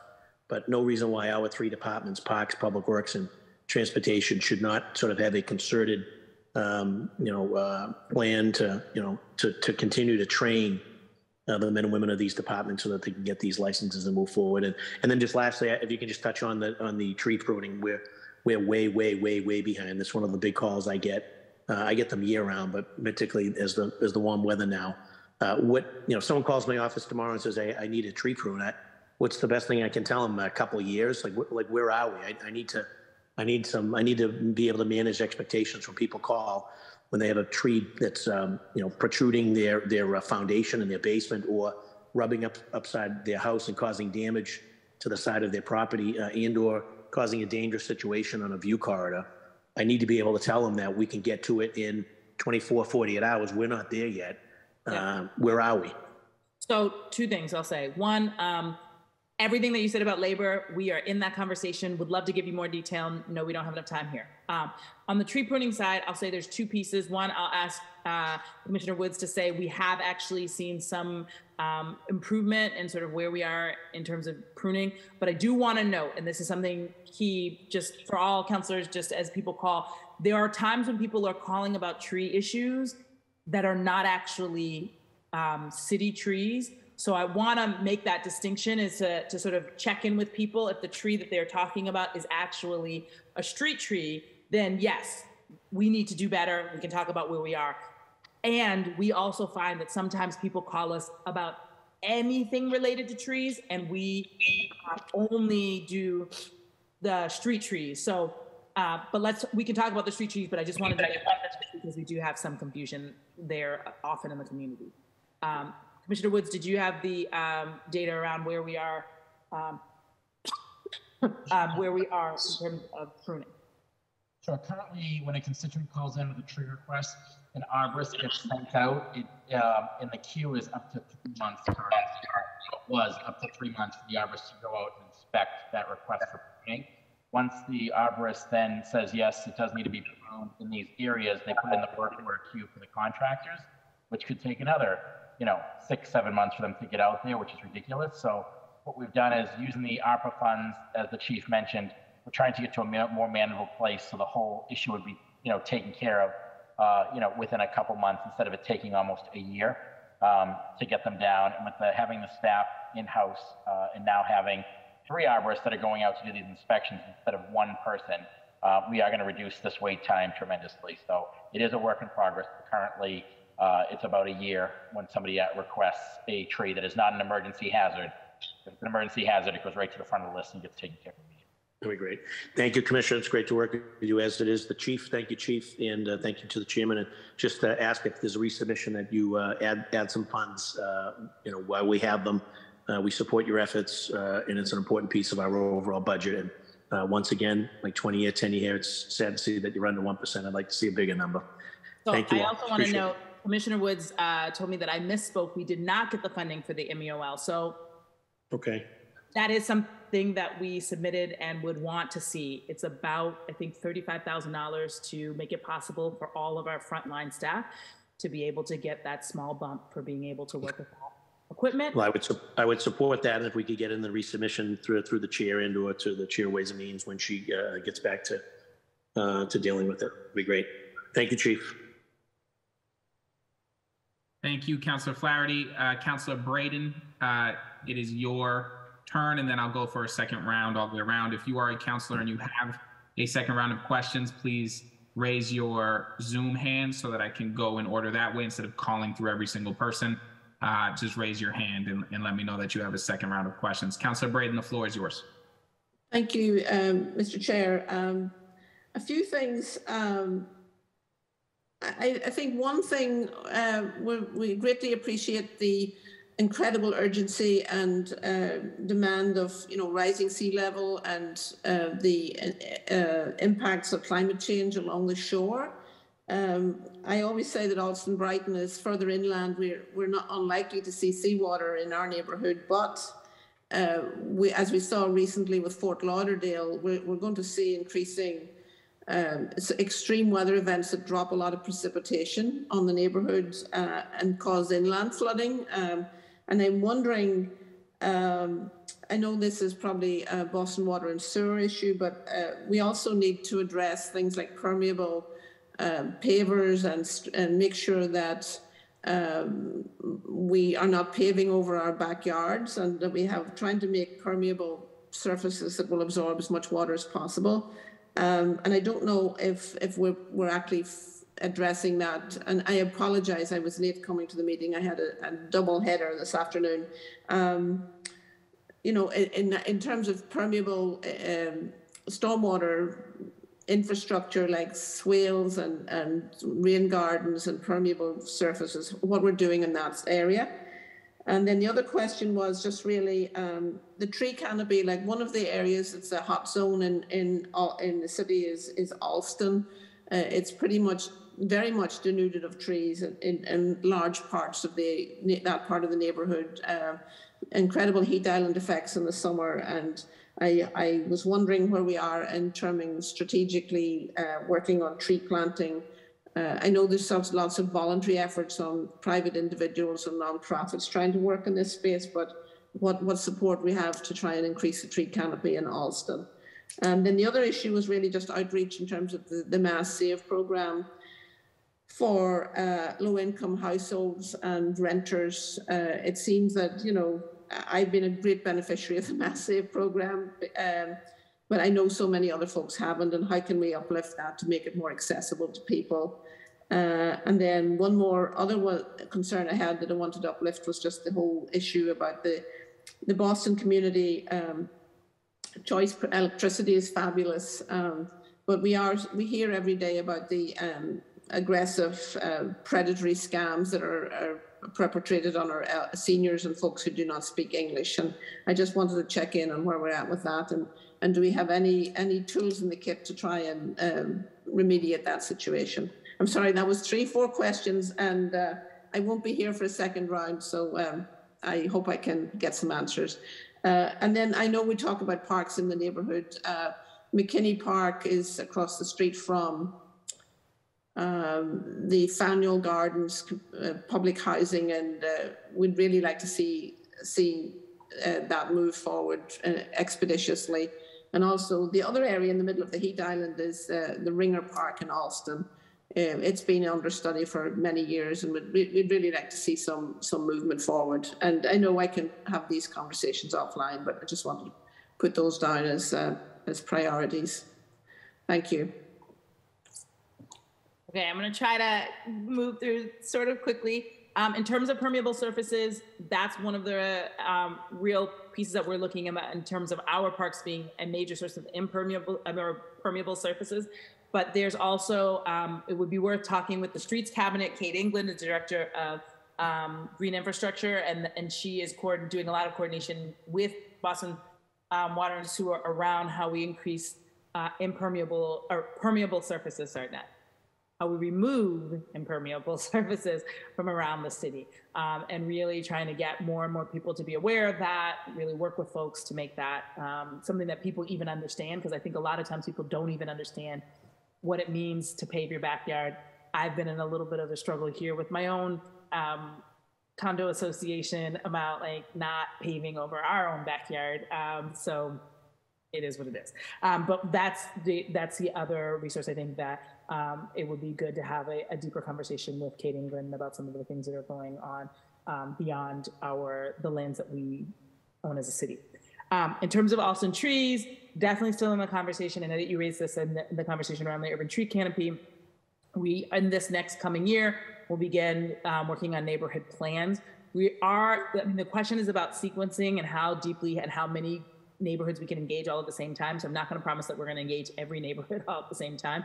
Probably going to do 2 to 3, learn from that, and then do 2 to 3 the following year, just so that we really actually can do a good community process. But more than interested in continuing the conversation around where that might lead us. In terms of CCE and competitive electric supply, a lot of our work has been advocating at the State House around what can happen in terms of competitive electric supply, because there's just some real limitations to what we can do. We will hear that they do something, we report them to the AG's office, or we get residents, when residents do call the CCE line to tell us about what they're being charged by competitive electric suppliers. We are ready to direct them to the AG's office to make those reports, and we do follow up and have conversations with the AG's office about what they're getting in. It is worth noting, though, that the governor, in her previous role at the AG's office, tried to do a number of things around this, and so we anticipate that having someone who has been more tuned into this issue will allow some new things to move forward at the state level. But most of what we're doing right now is just making sure we get the word out there. We're thankful because a number of counselors, once you learned about it, we've heard that you've been taking that message out in the community. Thank you for helping us do that.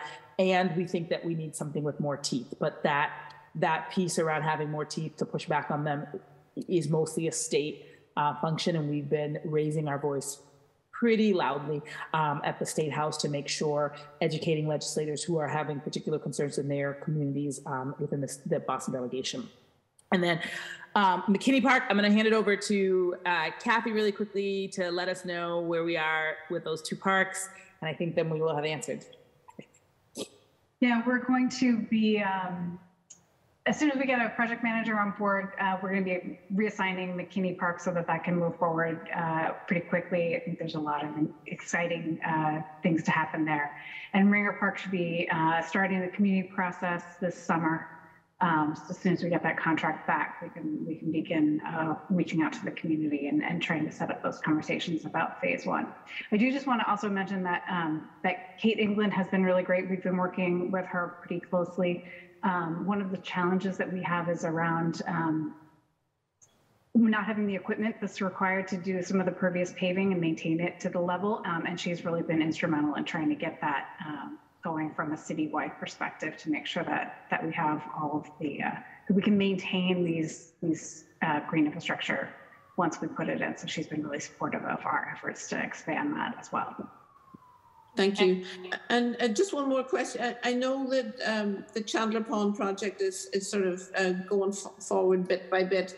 I don't know if this, where we're at with that in terms of, I know we had CPA money, we have state money, we've got different pieces. It's a little gem of a park. It's not little actually, but it's a passive green space, and it's not a ball field, and it's incredibly well used. And we have migratory birds coming through. It's just a fabulous 365 days a year. It's well used. Yeah. So you know, any help that we could get to sort of get that project move forward. We have some money, and we're just limping forward one piece at a time. And I do appreciate all the great work that we've put into this to try and get it moving, but we're not there yet.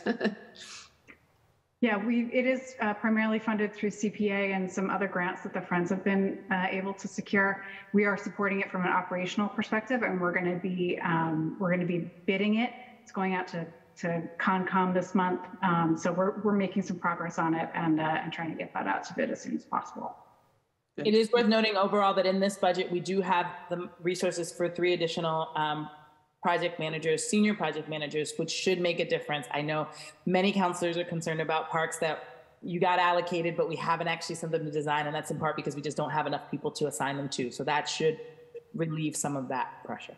Yeah, and I do really want to thank you all. The Parks Department are doing some incredible work, and you know, as we deal with climate change, parks are going to be a critical piece of our infrastructure for our health and well-being, and also just the livability of the city. So thank you all for your wonderful work, and I'm sorry I can't stay for the rest of the hearing. I have another engagement, but thanks again. Thank you, Mr. Chair. Thank you, Councillor Braden. Councillor Mejia. Thank you, Chair. I just have a few questions for the Chief. In regards to community engagement, I know a few years ago, we had a encounter, this was before your time, Chief, a series of small businesses that had experienced flooding right on Columbia Road.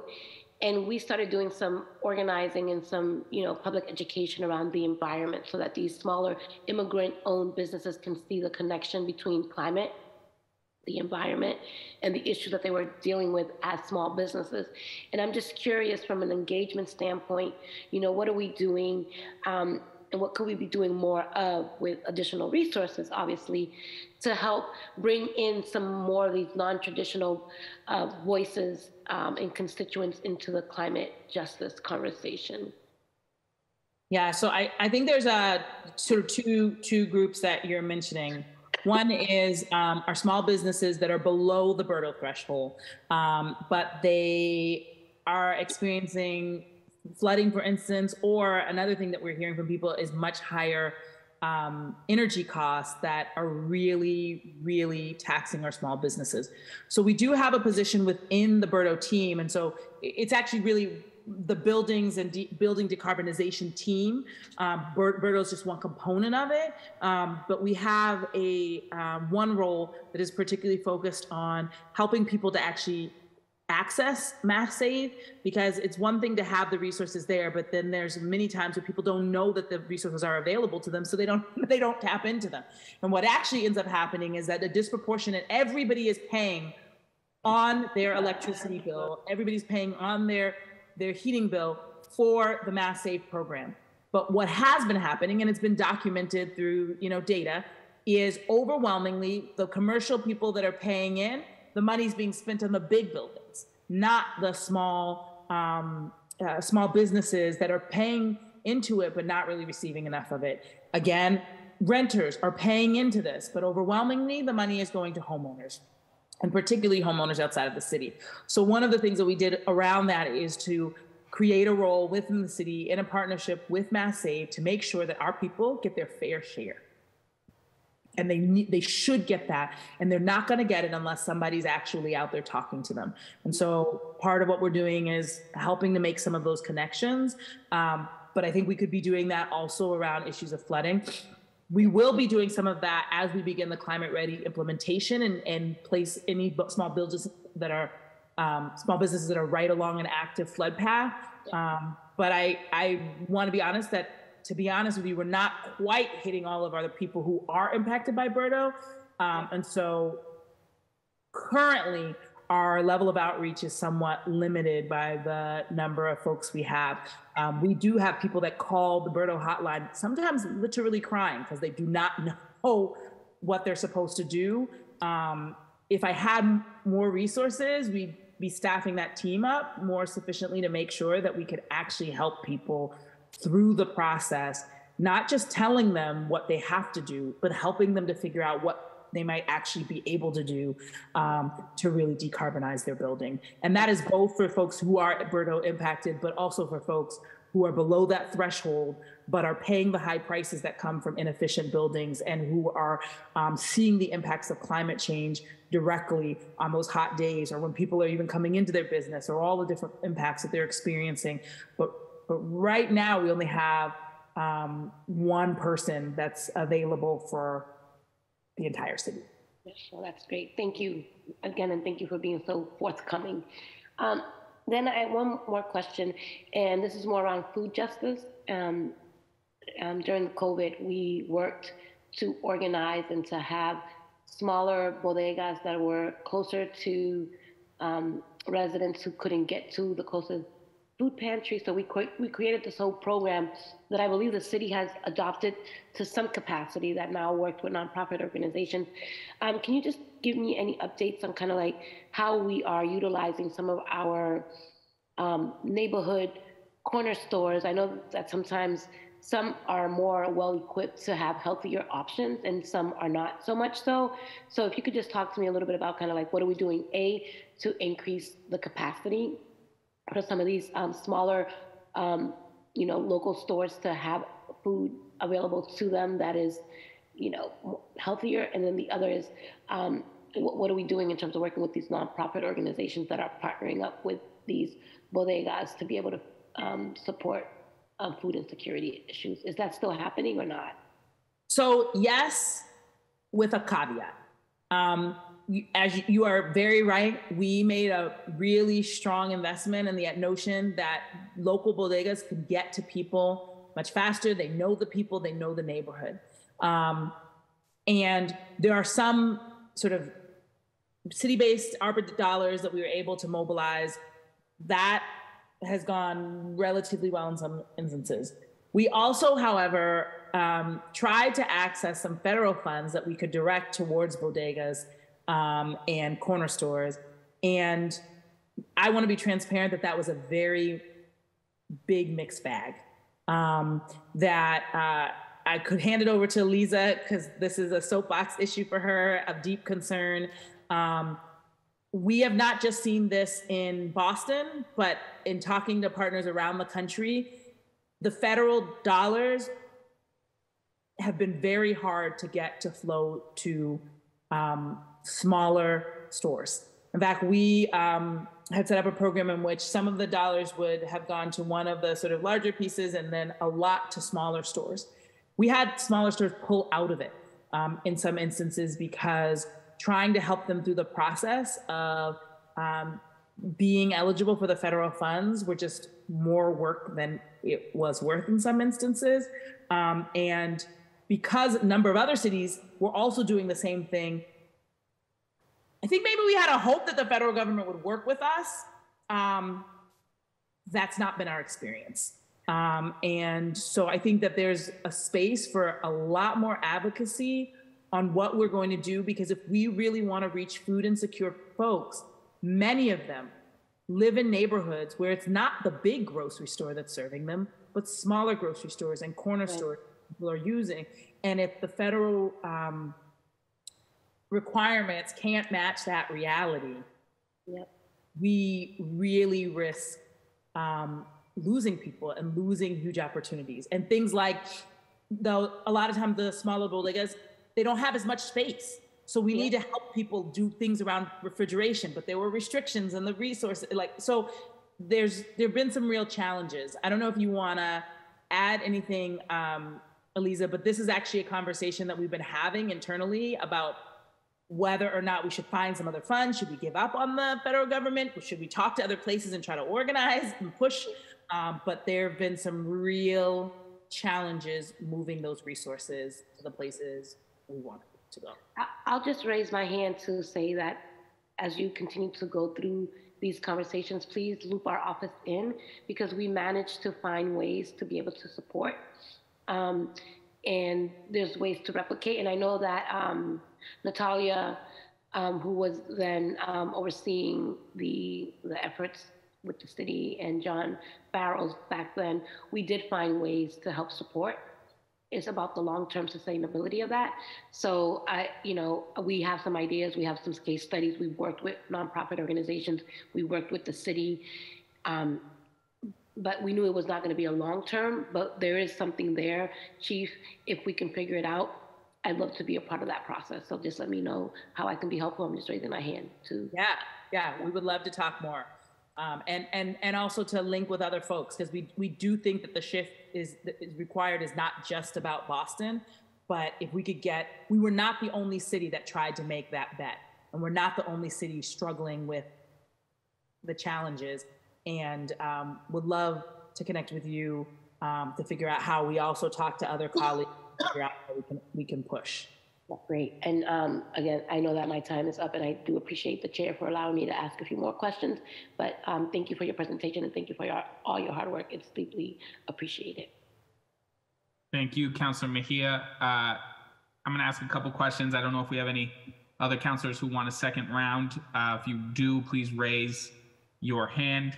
One of my questions is obviously in my district, District 5, which is Rosendale, Mattapan, and Hyde Park, we get a lot, almost seemingly constant requests for acquisitions by our Environment and Park Department. And I think one of the things that I would like sort of public is, what is the process that we go through from a department standpoint for prioritization of how we use our limited land acquisition dollars? and what the vision is for how we do land acquisition. You mentioned Sprague Pond, which was a specific one within my district, but what is the plan moving forward for how we look at acquisition, how the city contemplates acquisition, and what the priority is for how they go about that? So I think I'll share. Ryan, do you have the slide? Actually, Kathy, you might have it too. The slide we did for the capital budget hearing, because I think that was a useful image to just share with folks. I don't have it pulled up right now, but I can work to get it up. All right, beautiful. So, I mean, we look at a series of factors and how we are prioritizing things. The other thing I want to note is that the open space plan is out for public comment right now. So that just as another thing, we'll put that. Oh yeah, there's no chat. Well, we will email that to all of the counselors' offices so that you can take a look at that. It does relate to some of the conversations we're having right now in terms of we take a comprehensive look at where is there open space, where is there protected open space, where is there unprotected open space. And so we're looking at a variety of factors. Okay, great, Kathy, thanks. So there's 4 things that we're looking at in this particular cycle. The first is really community priorities. What are people identifying? Where are there places where we really need to lift those things up? Now, I want to note this, that we are looking at community priorities and we are looking at equity, because sometimes people really lift things up and we're not discounting that, but there is sometimes inequities in which communities are louder than other communities. So community priorities are important, but we also are looking at planned repairs, what really has been gone a long time. It makes sense to replace things that are 15 years old before we respond to requests for things that are only 4 or 5 years old. And so really looking at what are the life cycles of our parks. This used to be a much more major part in terms of planned repairs when our budget was much smaller. We have a little bit more space now to make some more comprehensive decisions. Then climate resilience, as I mentioned, one of the reasons that Moakley and Christopher Columbus Park are really lifted up is because they are an active flood paths that we want to be closing sooner rather than later. These are not just parks for recreation, they are also parks for protection of residents and neighborhoods. And so if a park is lifted up for climate resilience, we will elevate that. And that has traditionally been around sea level rise and those forms of flooding. But we are also really looking at this question of climate resilience in neighborhoods where we know we have heat islands. And we've made a concerted effort to say that we should put water features in all of our parks that are in heat islands. And water features are already really popular, but one of the things that we got in the budget this year was the money for an on-call plumbing contract, because they all go on at the same time. And sometimes every year after the winter, something's not working, it needs to be repaired. If a really hot day is coming, we need to be able to respond and make sure that all of our water features are up and working quickly. And so we now have both the plumbing folks within our maintenance team, but also now an on-call contract, so that if a feature goes down quickly or a couple of features go down, we have the ability to respond to that. And then the final piece is really executing these master plans. We did the Franklin Park Master Plan, we did the Boston Common Master Plan, we've done the Urban Forest Plan, and so we have a number of different things sort of lifting up, and the Open Space Plan lifting up big recommendations about what we should be doing moving forward. And so we're looking at all of those things. The other thing is worth noting, and it's worth looking at the Open Space Plan, but if we have unprotected open space that becomes available, that's, going onto the market and therefore may no longer be protected, we do look at that. And if we can afford to purchase and people are willing to talk with us, that's another thing that might go into what we do in terms of acquisitions. So those are our sort of piece around that question. I know a couple of people had asked it, so I hope that makes it a little bit clearer. Thank you. That actually does. I'm glad you had a handy dandy slide for that. Another question that I have is, has the department begun to make any progress on mapping air quality in our neighborhoods? Is that something that needs additional funding within this budget cycle? And is this something that can be done with the Air Pollution and Control Commission? That would be under the purview of the Air Pollution Control Commission. It would take a lot. So let's talk about what it would take for that to be real. Because you'd really need to be doing it over a period of time. So we have done some work around this. We do have some air quality monitors. We've done some work with MONAM and in some particular places, for instance, American Legion, to sort of see like, what is it? And then as you make changes, how do those changes impact the air quality in that neighborhood? It would be a lot to just have sensors everywhere and collecting data everywhere. That would be, I wouldn't necessarily say that's a good use of funds in terms of how much it would cost to do so. But I do think that if there are places where we know there's some real challenges and we want to document them, that makes sense. Or where we know there's some real challenges and we are committing to leaning in. One of my frustrations is much money has been spent on research to tell us that we have bad air. Very little money spent improving that air. And so from my perspective, I want to document it when we are committed to making sure we do something about it. Because telling people that their air is terrible when they kind of already know that, and then being like, and now that we've documented, that's all the money we have, we do not want to get in that position. And that has been a bit of the dynamic nationally. So definitely open to it. We do have some capacity around it. And we only want to document when we have a real commitment to take action. Perfect. That's very helpful. I'll probably have a number of questions that I might ask offline or in a different forum. Councilor Murphy, I see that your hand is up, so I want to give you a chance to do essentially your first round, and then I'm going to go to public comments. So floor is yours, Councilor Murphy. Thank you, Chair Arroyo, and thank you everyone for your presentation. I've been listening closely. I do just want to take 1 minute to echo what Councilor Flaherty said and also advocate for 1% in the capital budget. And you, Reverend, had just talked about also the big part isn't just new parks. It's also repairing the ones we have and the climate resiliency, and also the master plans that we're looking at for some great future plans we have for our Parks Department. So I just wanted to go on record to support that also, and we'll be advocating to increase that in our capital budget, knowing how important our parks are to our city residents. So thank you for that. That's all, Chair. Thank you, Councilor Murphy. I want to thank the administration for a really in-depth presentation and for answering everybody's questions. I'm going to go to our public comment section. I do believe we have a significant amount of folks signed up for the public comment on these departments. So I'd like to do that in order of arrival and by who is here and present. We're going to go ahead and start with, I believe, Lisa Beatman is first. Because we have so many folks signed up for public testimony, I am going to stick to a 2-minute time limit, which means I will mute you, unfortunately, while you're still speaking. If you go past 2 minutes, if you're finishing a sentence, I'm going to let you finish that sentence. But please try to be conscious of how much time you have on your clock so that we can get through this so that everybody can be heard. We're going to start with Lisa Beatman.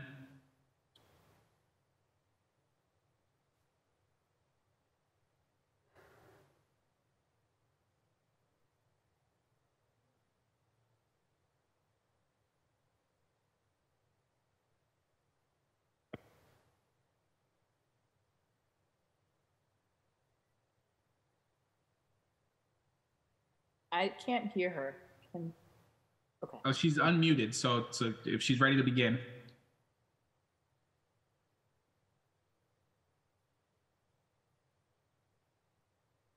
There we go. I think she's connected to audio now. Ms. Beatman, if you're ready. So I think you can hear me now, right? Yep, you're coming in through clear. Okay, awesome. Since I'm the first of many, I will keep this really, really brief. And I am well, I'm appreciative for the opportunity to speak and for all of the community engagement. I am a supporter of everything that the Environment and Parks Department are doing. I'm focusing myself mostly on climate resilience issues and protecting the diminishing natural green infrastructure assets that still remain in Boston, including Crane Ledge Woods. My particular question that I would appreciate some response to is there is ARPA, like there is or was room in ARPA to for land acquisition, but there are also I have seen many in the news a lot, many other sources of federal and state and private foundation funding that would greatly augment the city's capacity, financial capacity, to do far more than just what is able to be in, for example, the land acquisition line item for 10 million. It's currently proposed. So what is the city? What has the city been doing to tap into those wonderful kind of matching resources, particularly from federal? And what is the city planning to do in that regard? Thank you. Thank you, Lisa. I believe we next have Mr. Lee.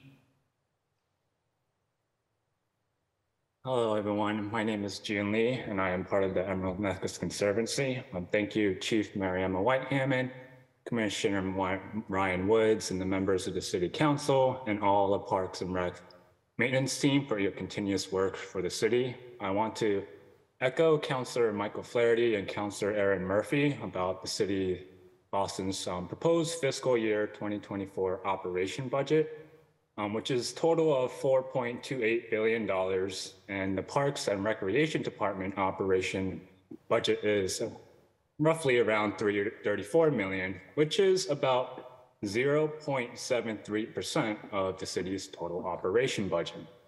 While we are pleased to see the continuous investment in our city's open space, the Park and Recreation Department's operation budget is still less than 1% of the city's total operation budget. This is insufficient to support the maintenance and improvement of our green spaces and to ensure the countless ecological and social benefits reach those most vulnerable. We urge you to increase the Parks and Rec Department budget to equal to or be greater than 1%. Examples of other cities include San Francisco, that spends 1.6% of its operating budgets on parks. Los Angeles spends 2.6%. Chicago spends 4.3%, and Minneapolis spends 5.3%. So I just want to echo again what Councilor Michael Flaherty and Councilor Aaron Murphy has suggested to increase the parks budget by at least equal to or greater than 1%. So I thank you again for this time to speak, and thank you for all your continuous work. Thank you so much. Karen Mani Brodek.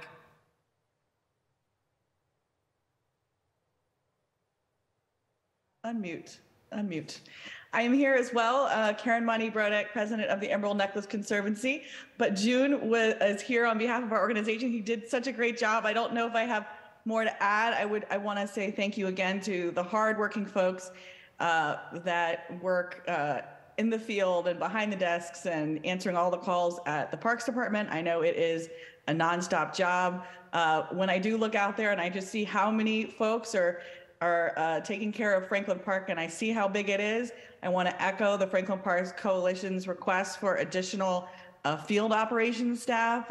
In our letter, the Emerald Necklace Conservancy submitted, we suggested at least 8 additional field maintenance staff members and another 2 project managers. I'm excited to hear you have 3 project managers in the budget. I think I did some back of the envelope, probably not perfect math, And I think if, we added 32 field operations staff, maybe we get up to close to that 1% and like 8 project managers.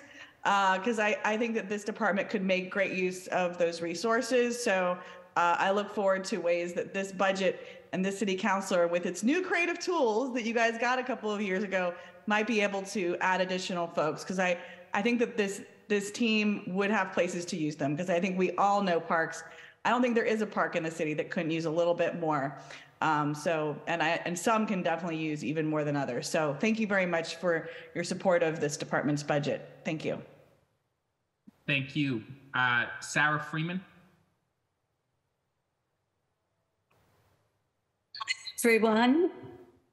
Yep. Oops, there we go.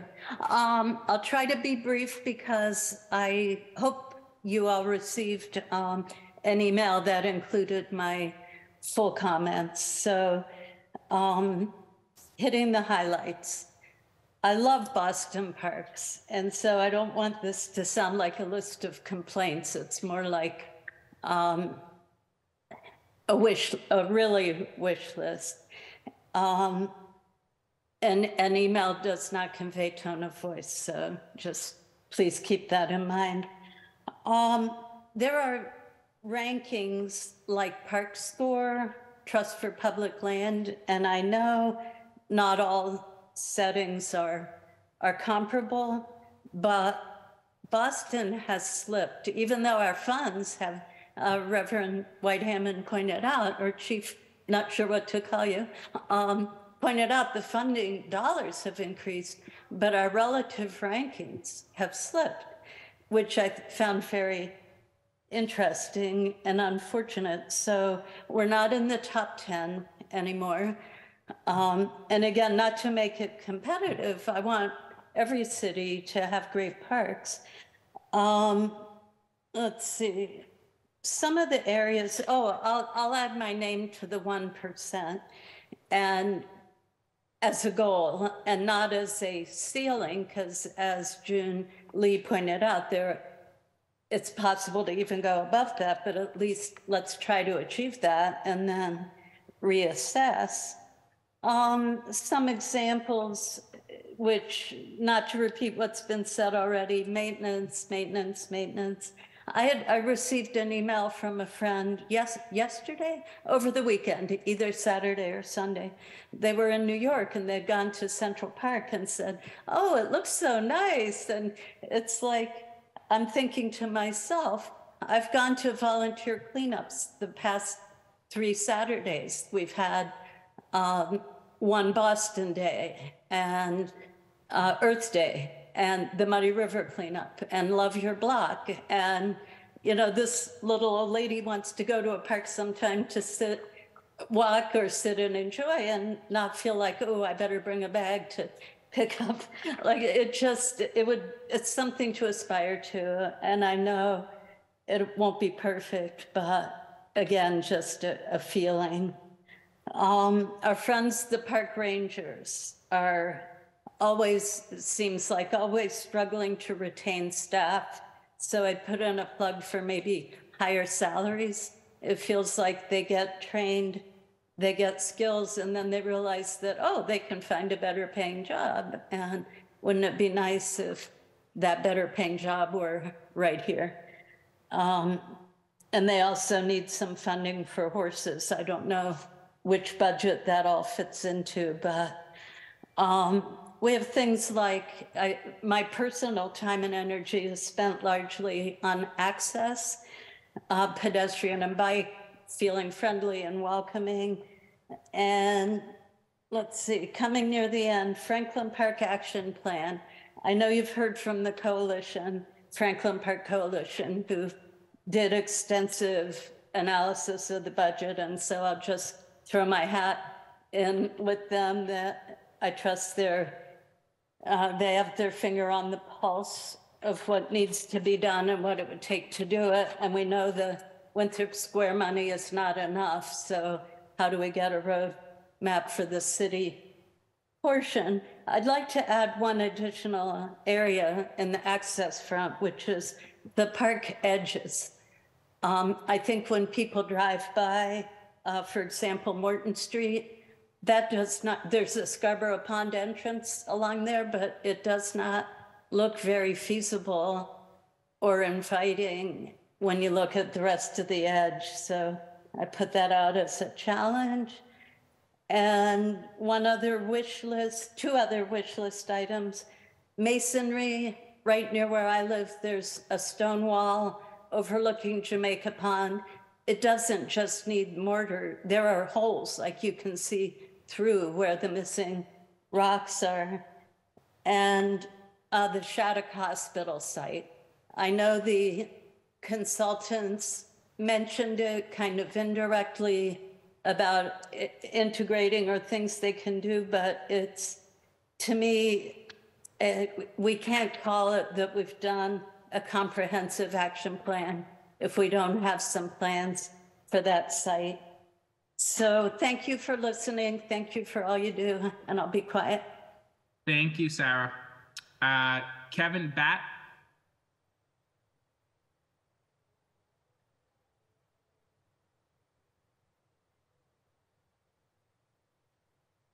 Thank you. It took me a minute to unmute myself.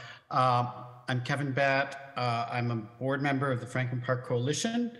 And I thank the councilors and Chief Mariama White-Hammond and Commissioner Woods and the rest of the park staff and all the work you do to try to help the Parks Department and our parks in the city. I will try to be brief.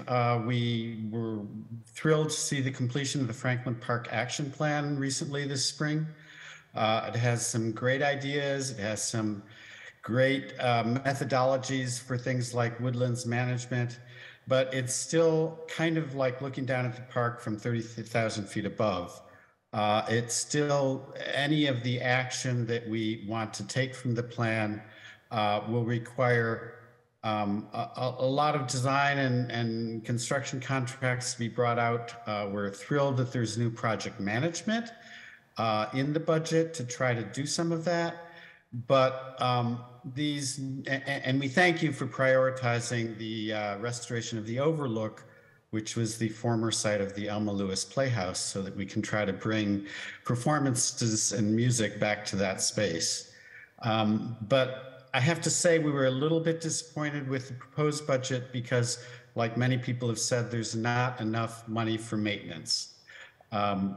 Let me just read a bit from the action plan, which I have here by my side, just 2 sentences. The community's top priority is page 422, which is implementation, is take proper care of what we have. So leaving aside any new capital projects, we need to really take care of what we have. And then it goes on to say, even if no new features are introduced, level of care in the park needs to increase significantly, requires 4 to 6 times more maintenance staff hours. And it goes on to recommend at least 4 new maintenance staff be added, dedicated only to Franklin Park. Now we know that many other parks are also needing more maintenance attention. So to drive that point home, as Councilor Flaherty and Councilor Murphy recognized, we just need more maintenance staff, and whatever that takes, please, please, please try to give us more maintenance staff so that we, I also joined Sarah Freeman in many of these cleanups. We brought out hundreds and hundreds of black bags of trash. We cannot always maintain that level of volunteer effort. We need trash pickup, we need mowed lawns, we need snow removal, all of these things that somehow the parks are not quite up to speed on. So thank you very much. That's all I have to say for now. Thank you very much. We have Sandy Bailey. Hi, thank you, Councilor. I'm Sandy Bailey, a Roslindale resident, and I am also a member of the board of Franklin Park Coalition. I want to echo the calls for a 1% parks budget. We're hearing so many needs, that there's, I just hope that if not this year, that we can just keep boosting it till we get there. And I also just want to say that hearing what's going on, the administration has put so much work in, and hearing about the diversity initiatives that are really working and starting to work, at least in hiring and procurement. Those are such great things to hear that we're making progress on. And I hope it will continue. I'm sure it will with this administration. The city invested nearly $1 million in 3 years to develop the Franklin Park Action Plan. The Franklin Park Coalition worked hard during that process to engage park users from every neighborhood around the park.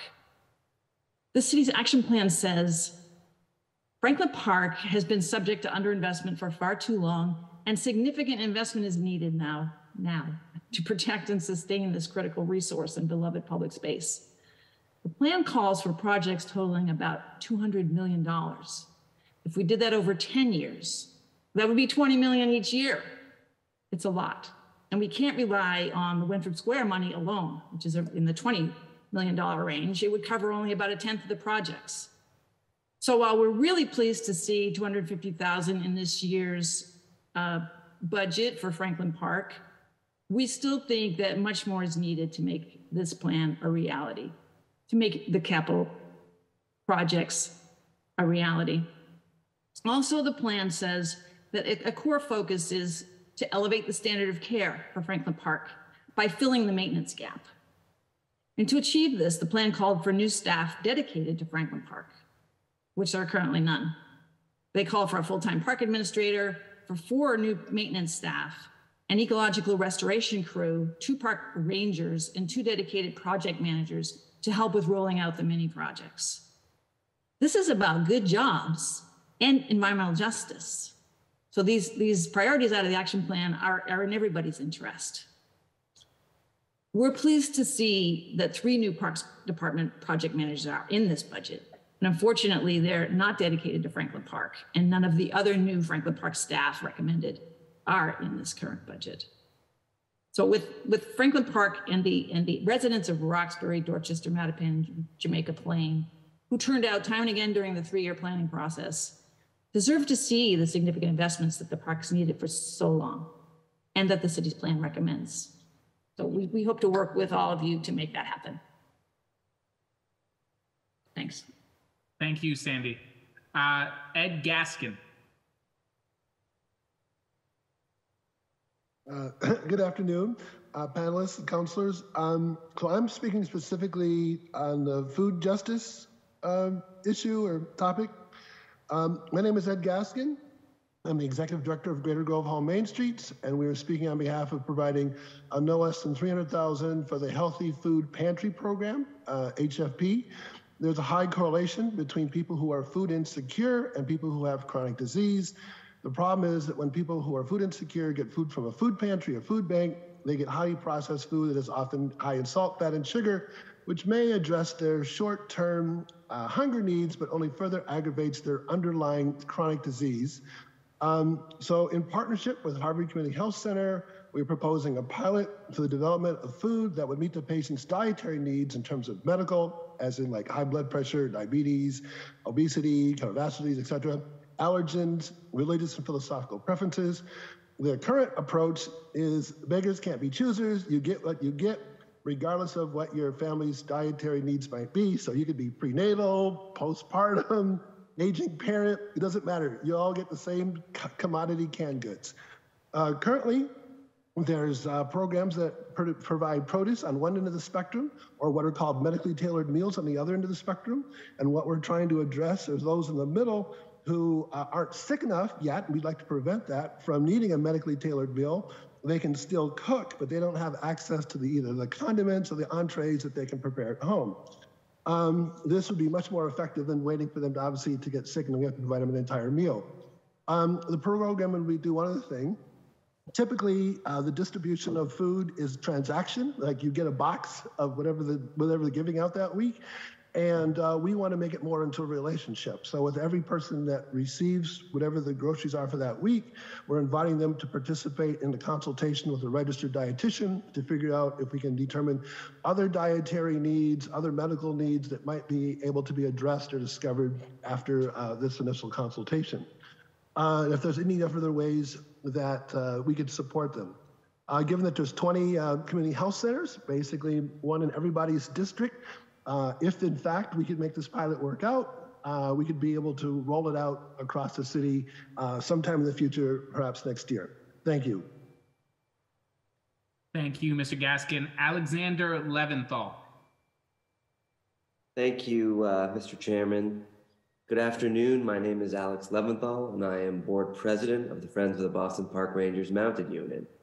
As an organization, our goal is to ensure the Boston Park Rangers can continue to enhance our city parks as welcoming guides to all visitors, provide critical wayfinding as well as educational and public safety functions. As an organization, our mandate is to raise funds and marshal public support so that the Mounted Unit can continue to patrol our 9 parks of the Emerald Necklace.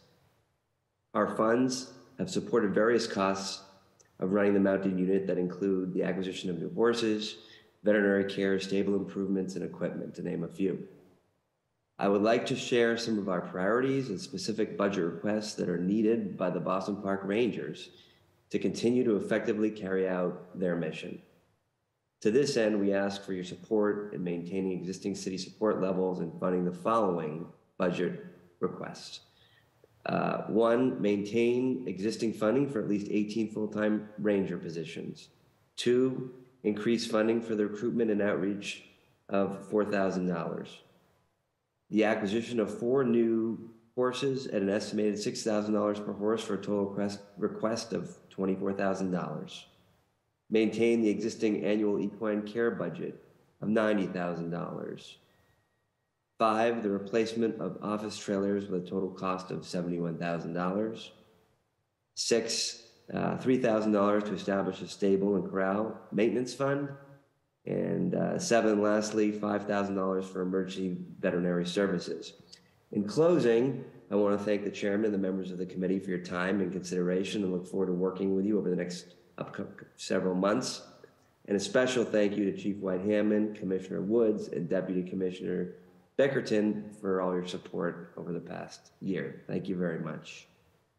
Thank you. Deborah, is it Reef? Yes, thank you, Councilor. It's Dee Dee. Thank you. Thanks, everybody, for being here. My name is Dee Dee Reef. I live in Brighton. I've testified at many city council hearings on everything from keeping a local library open to last week's pilot hearing. But this is the first time that I've testified when I am beginning to feel a little foolish. Why? Because year after year, including in FY22 and in going back to at least 10 years, I have presented the need for capital funds in the budget for the shoreline and woodlands restoration at Chandler Pond in Brighton. Every year I see millions of capital budget dollars go to ball fields and courts and playgrounds. And make no mistake, I'm a sports lover and I play both basketball and tackle football with my brothers. So I really appreciate the value of sports fields and playgrounds. And I just want to quote one of my neighbors who said to me, "Everyone loves children, but does the city not care about all the seniors who slowly perambulate around the pond for their physical and mental health?" Yes, the restoration project won a 2021 CPA grant of $300,000 for the project, which we understand will cost a total of $2.3 million. Yes, Friends of Chandler Pond has been advised to apply for more CPA money. Oh, and I also just want to address Ms. Baker Eclipse. We did get a project manager with whom we are thrilled, but it's only a small piece of the shoreline restoration that is going before the Concom and going out to bid. And I want to say that it is not fair to ask a friends group that has worked literally thousands of hours, including basic maintenance and close to dangerous maintenance, to patch together funding over who knows how many years to get a capital project done. It's also inexplicable to me that a park's capital budget that has gone from 36 million to 58 million over 3 years, just to have $0 for one of the city's largest parks and only ponds. So after years of work and so many unsuccessful requests, I'm also just beginning to feel a little betrayed by the city the only city I've lived in as an adult, a city I've worked for as a job, and the city I love in part because it punches above its weight in size, and you could appreciate why I love that. I'm asking that $2 million be authorized in the capital budget in FY24 for the restoration of the Chandler Pond shoreline and woodlands. Thank you. Thank you very much. Yvonne Jones.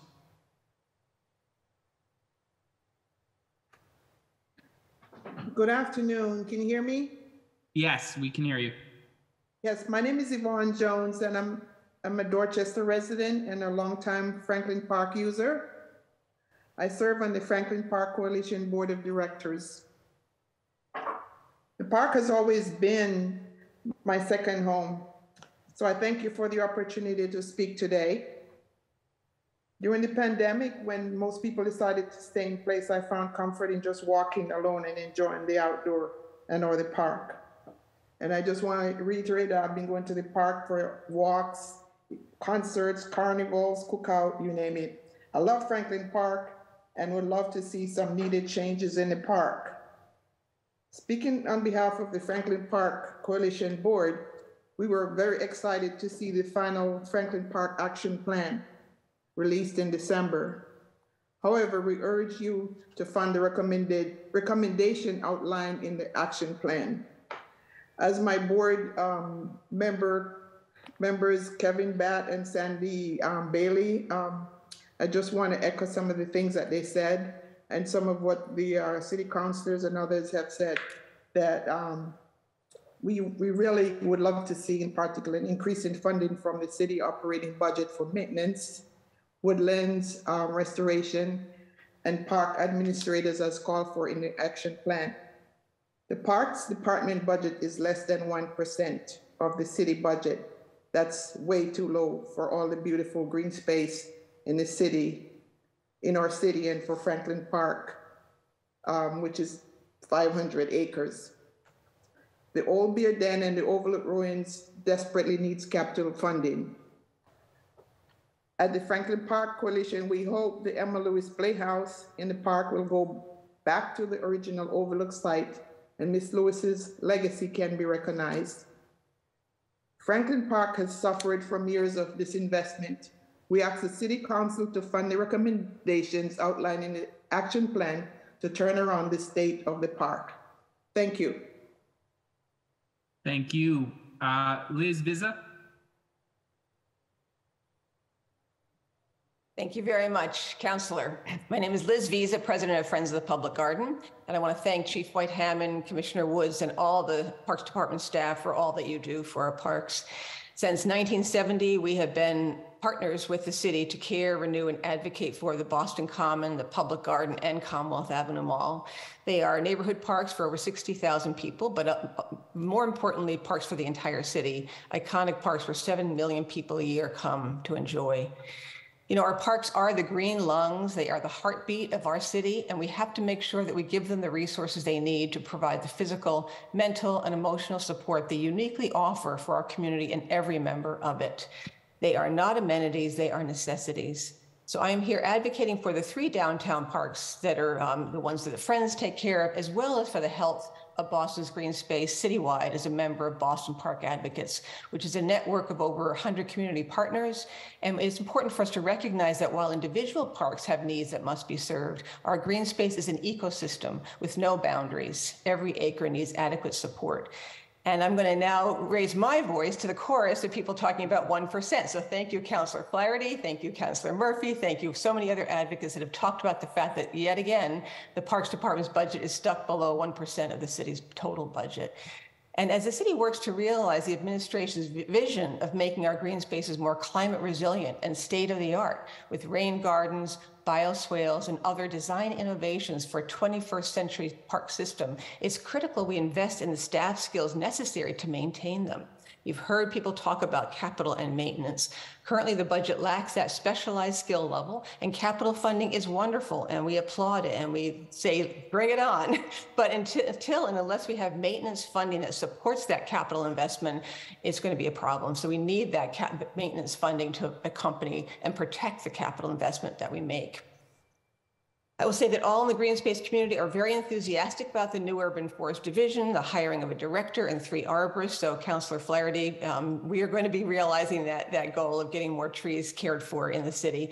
We also support the inclusion in the budget of 3 new full-time project managers to relieve the burden of too many capital projects for the planning staff. I'm always amazed that they get this work done. Each of them has dozens of projects on their plate.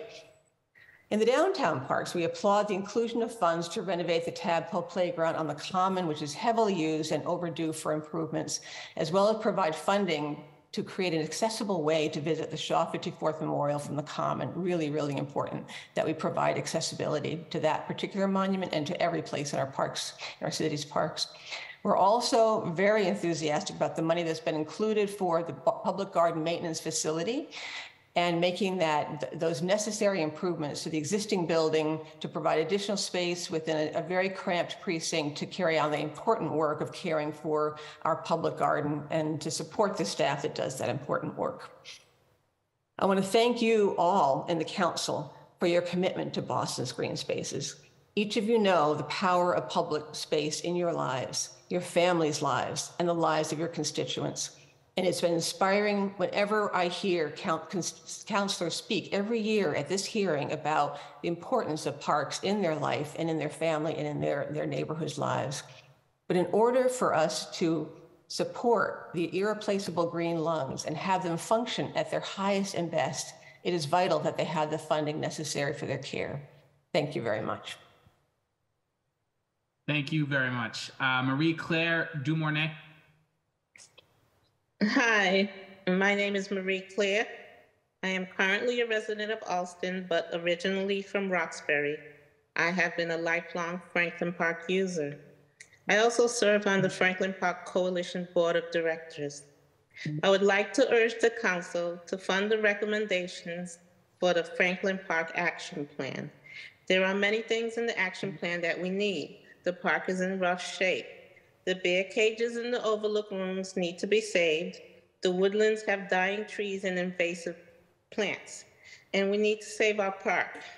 This means funding from the city's operating budget for maintenance, park ecology, and management. It also means capital dollars for restoration projects. The less than 1% budget on the park needs to be increased. Thank you for this opportunity to testify. Thank you so much. Really appreciate you logging in. Christine Rose.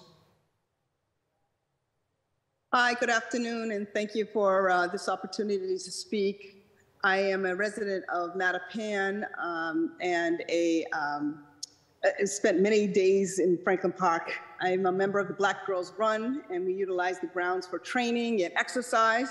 I've also participated in the annual Turkey Trot, not only as a runner or walker, but also as a volunteer.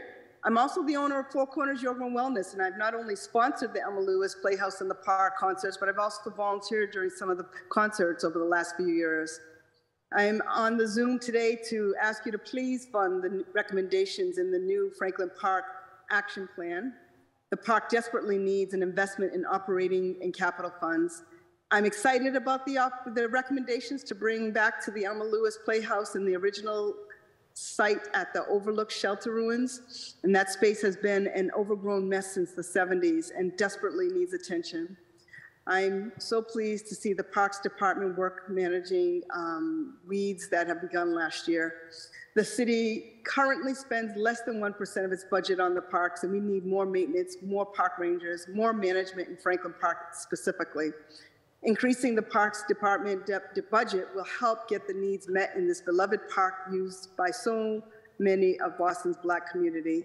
Thank you for this opportunity to testify. Thank you. Elisa? Elisa, sorry. Thank you. Thank you. The floor is yours.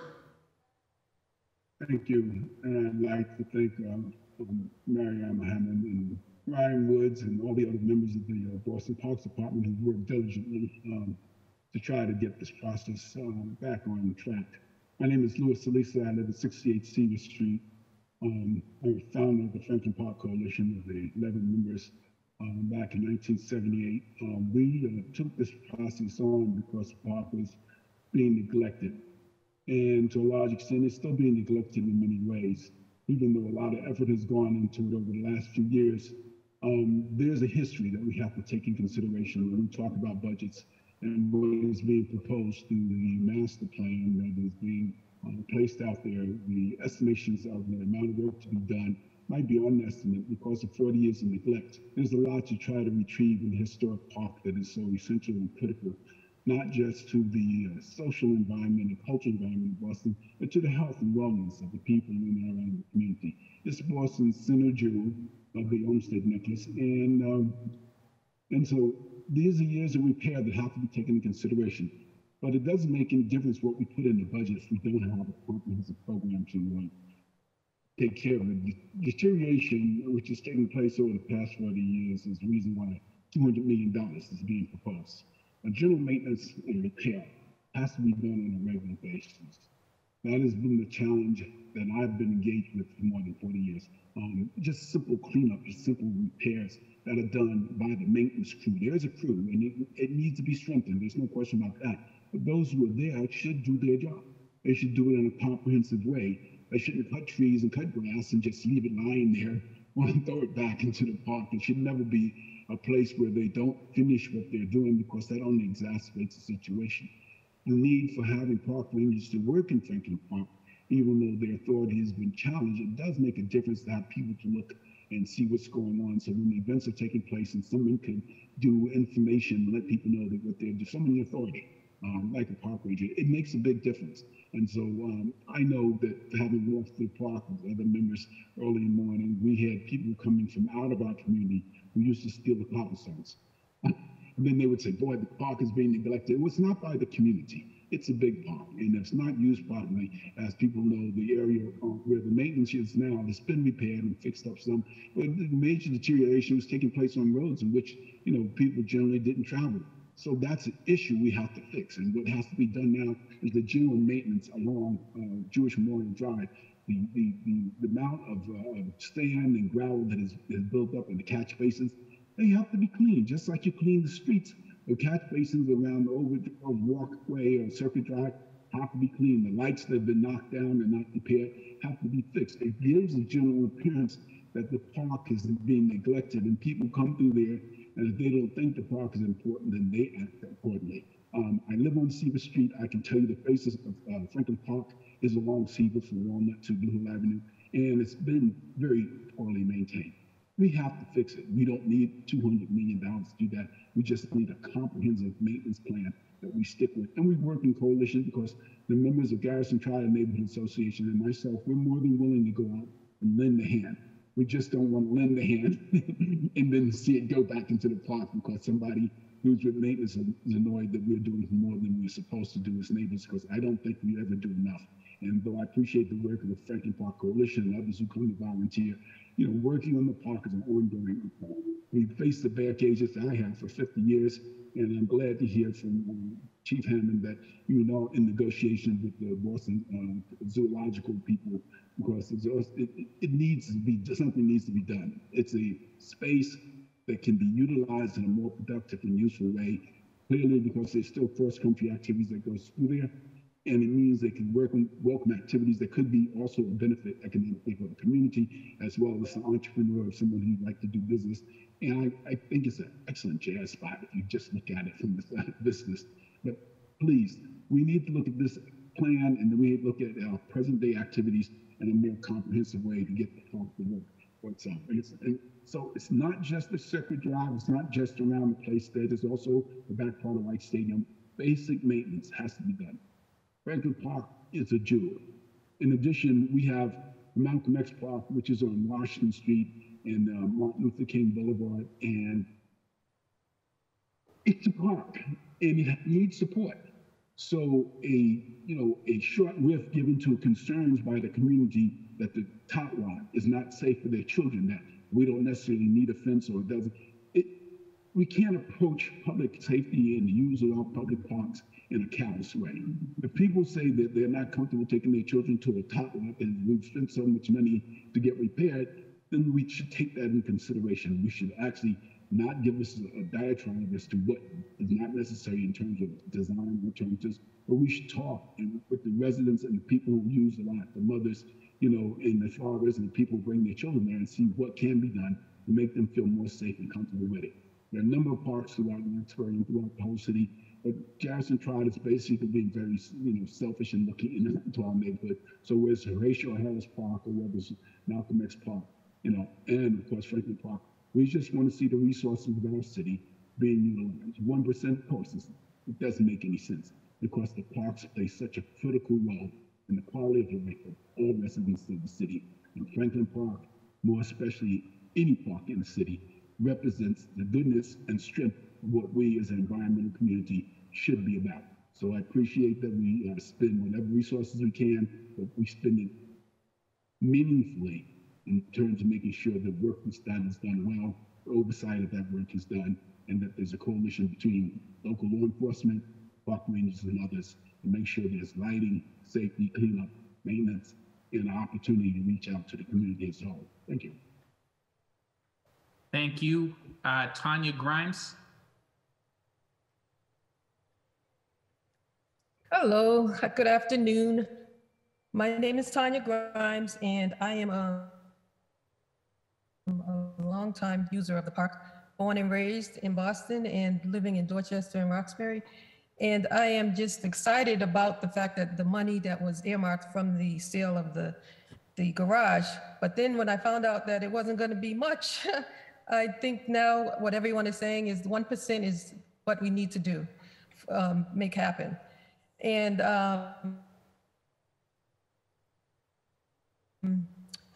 I just also been saying the park is something that's crucial to, am I still here? You are here. There was a little bit of a delay in your. My laptop is overheating. I'm in my car and I've been on the laptop for some time, so. You're good now. I can hear you now, so if you just go now, you'll be fine. Okay. And I just wanted to reiterate what everyone was saying about the park being so crucial to the community. It's something that I've been through the good and bad and ugly, and hoping that the Elma Lewis playoffs in the park can be financed, as well as the ruins be repaired, and also to continue the program, to provide the funding for the programs that have been crucial to the community. And I want to thank you all for your service, and I appreciate your time. Thank you. I was muted. That is our final public commenter. If you have anything you would like to send us, please send it to boston.gov,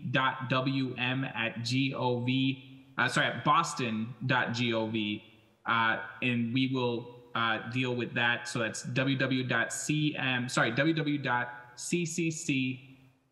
I'm over here giving out websites. It's www.boston.gov for redistrict, look at me, I'm everywhere. For this committee, which is Ways and Means. This is why we cover for friends.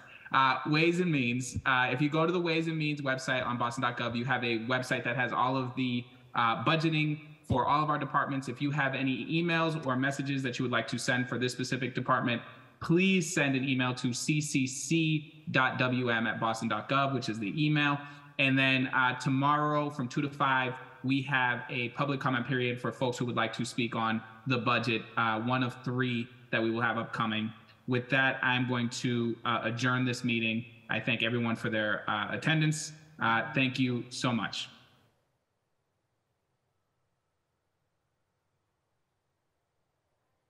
Thank you. Thanks.